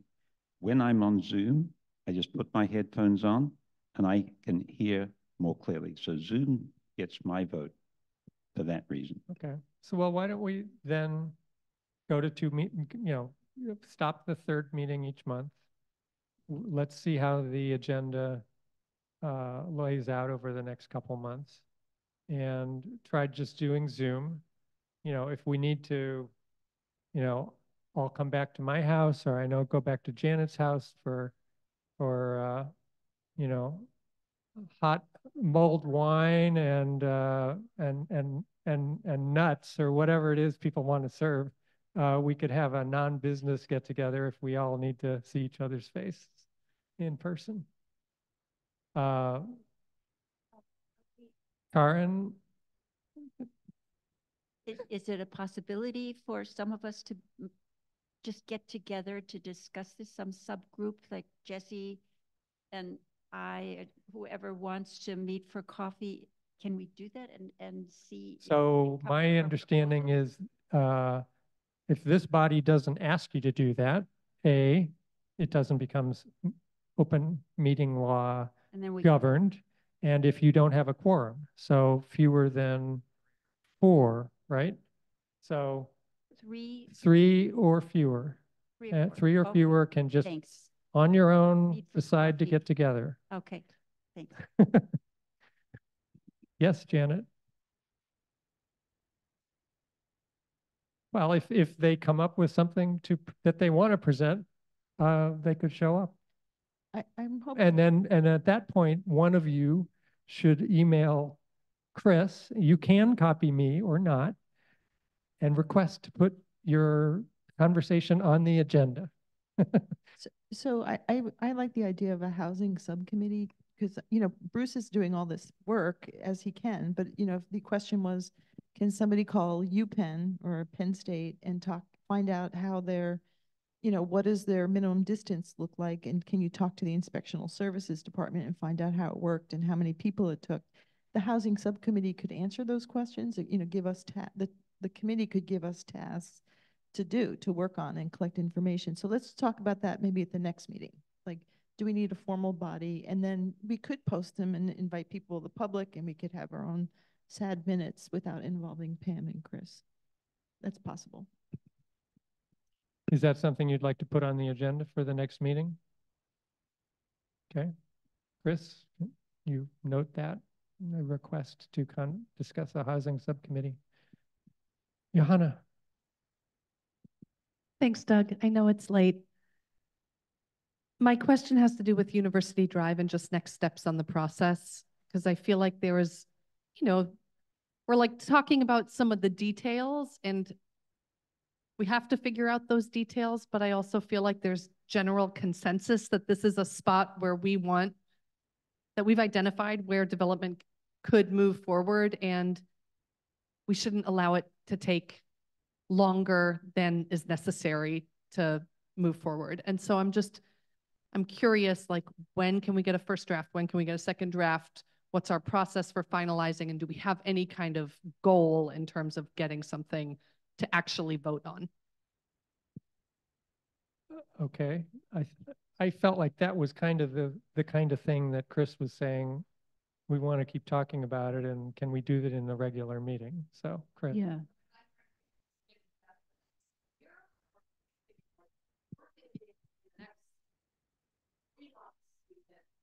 Okay. Well, we need to do it relatively quickly because we're going to be absorbed by the design guidelines project that is looming. We're about to hire a consultant, and then that's going to be moving into high gear. So we would prefer to do that sooner rather than later. We do have 2 upcoming meetings in December. One is December 6th, where we're going to be talking about the Jones Library. And I'm not sure where you think we are with that. We at least have to go through conditions and findings for that project, but there may be other things that you want to address as well. And then on the 20th, we're going to be talking about Hickory Ridge trails. They're handicap trails being proposed there. That I don't think is going to be very controversial, but I think it's going to have a lot of public interest. So you may get a lot of public comments. And it's also it's not a completely straightforward project. It's going to take some explanation. So I guess what I'm saying is it could take an hour and a half, 2 hours to get through that. And then do you want to tack on another hour to deal with this, which we certainly could on the 20th if you were interested. And then which topic would you choose to address? Would you go back to University Drive or would you go to the neighborhood issue? So what's your feeling about how you'd like to deal with this? Bruce, are you going to offer an answer to that question or? Yes, go ahead. I think I am. I'm going to, I was going to say that I'm somewhat practiced in getting to yes through consensus process, having lived in a co-housing community for 30 years and 5 years before that, making it happen. So I was thinking that a next step here would be to identify, as Johanna says, there seems to me, I agree with you, Johanna, there seems to be a number of things here where I sensed that there was general agreement on. And so what I could offer, if it would be helpful, would be to go through this list and write down those items on the list there we seem to have consensus. And maybe that's a start. Just Yeah, so that you could send that to Chris and then we could review that. I mean, this was a bit hard to review tonight because going through all those items, and we had a pretty good discussion, but we didn't go through it systematically. But I think if we were to extract the items where we feel we do have consensus, and then it would leave a smaller pile that we would actually need to hash through a little further. So I would offer to do that if that would be helpful. Okay. All right. For the 20th. December 20th? Okay. Or for next week? We could have it for next week if you could do it. Yeah, if he wants to bring, at least offer it for initial look next week. Oh, we could put it on the agenda. And then if we get to it, we get to it. If not, we don't. We carry it over to the 20th. How's that? Yeah. Otherwise you forget what you're doing. Okay, so we'll put it on the December 6th agenda to continue discussion of the University Drive Overlay District, okay? Right. Okay. Speak now or wait a week. All right, the time is 8:34. We are adjourned.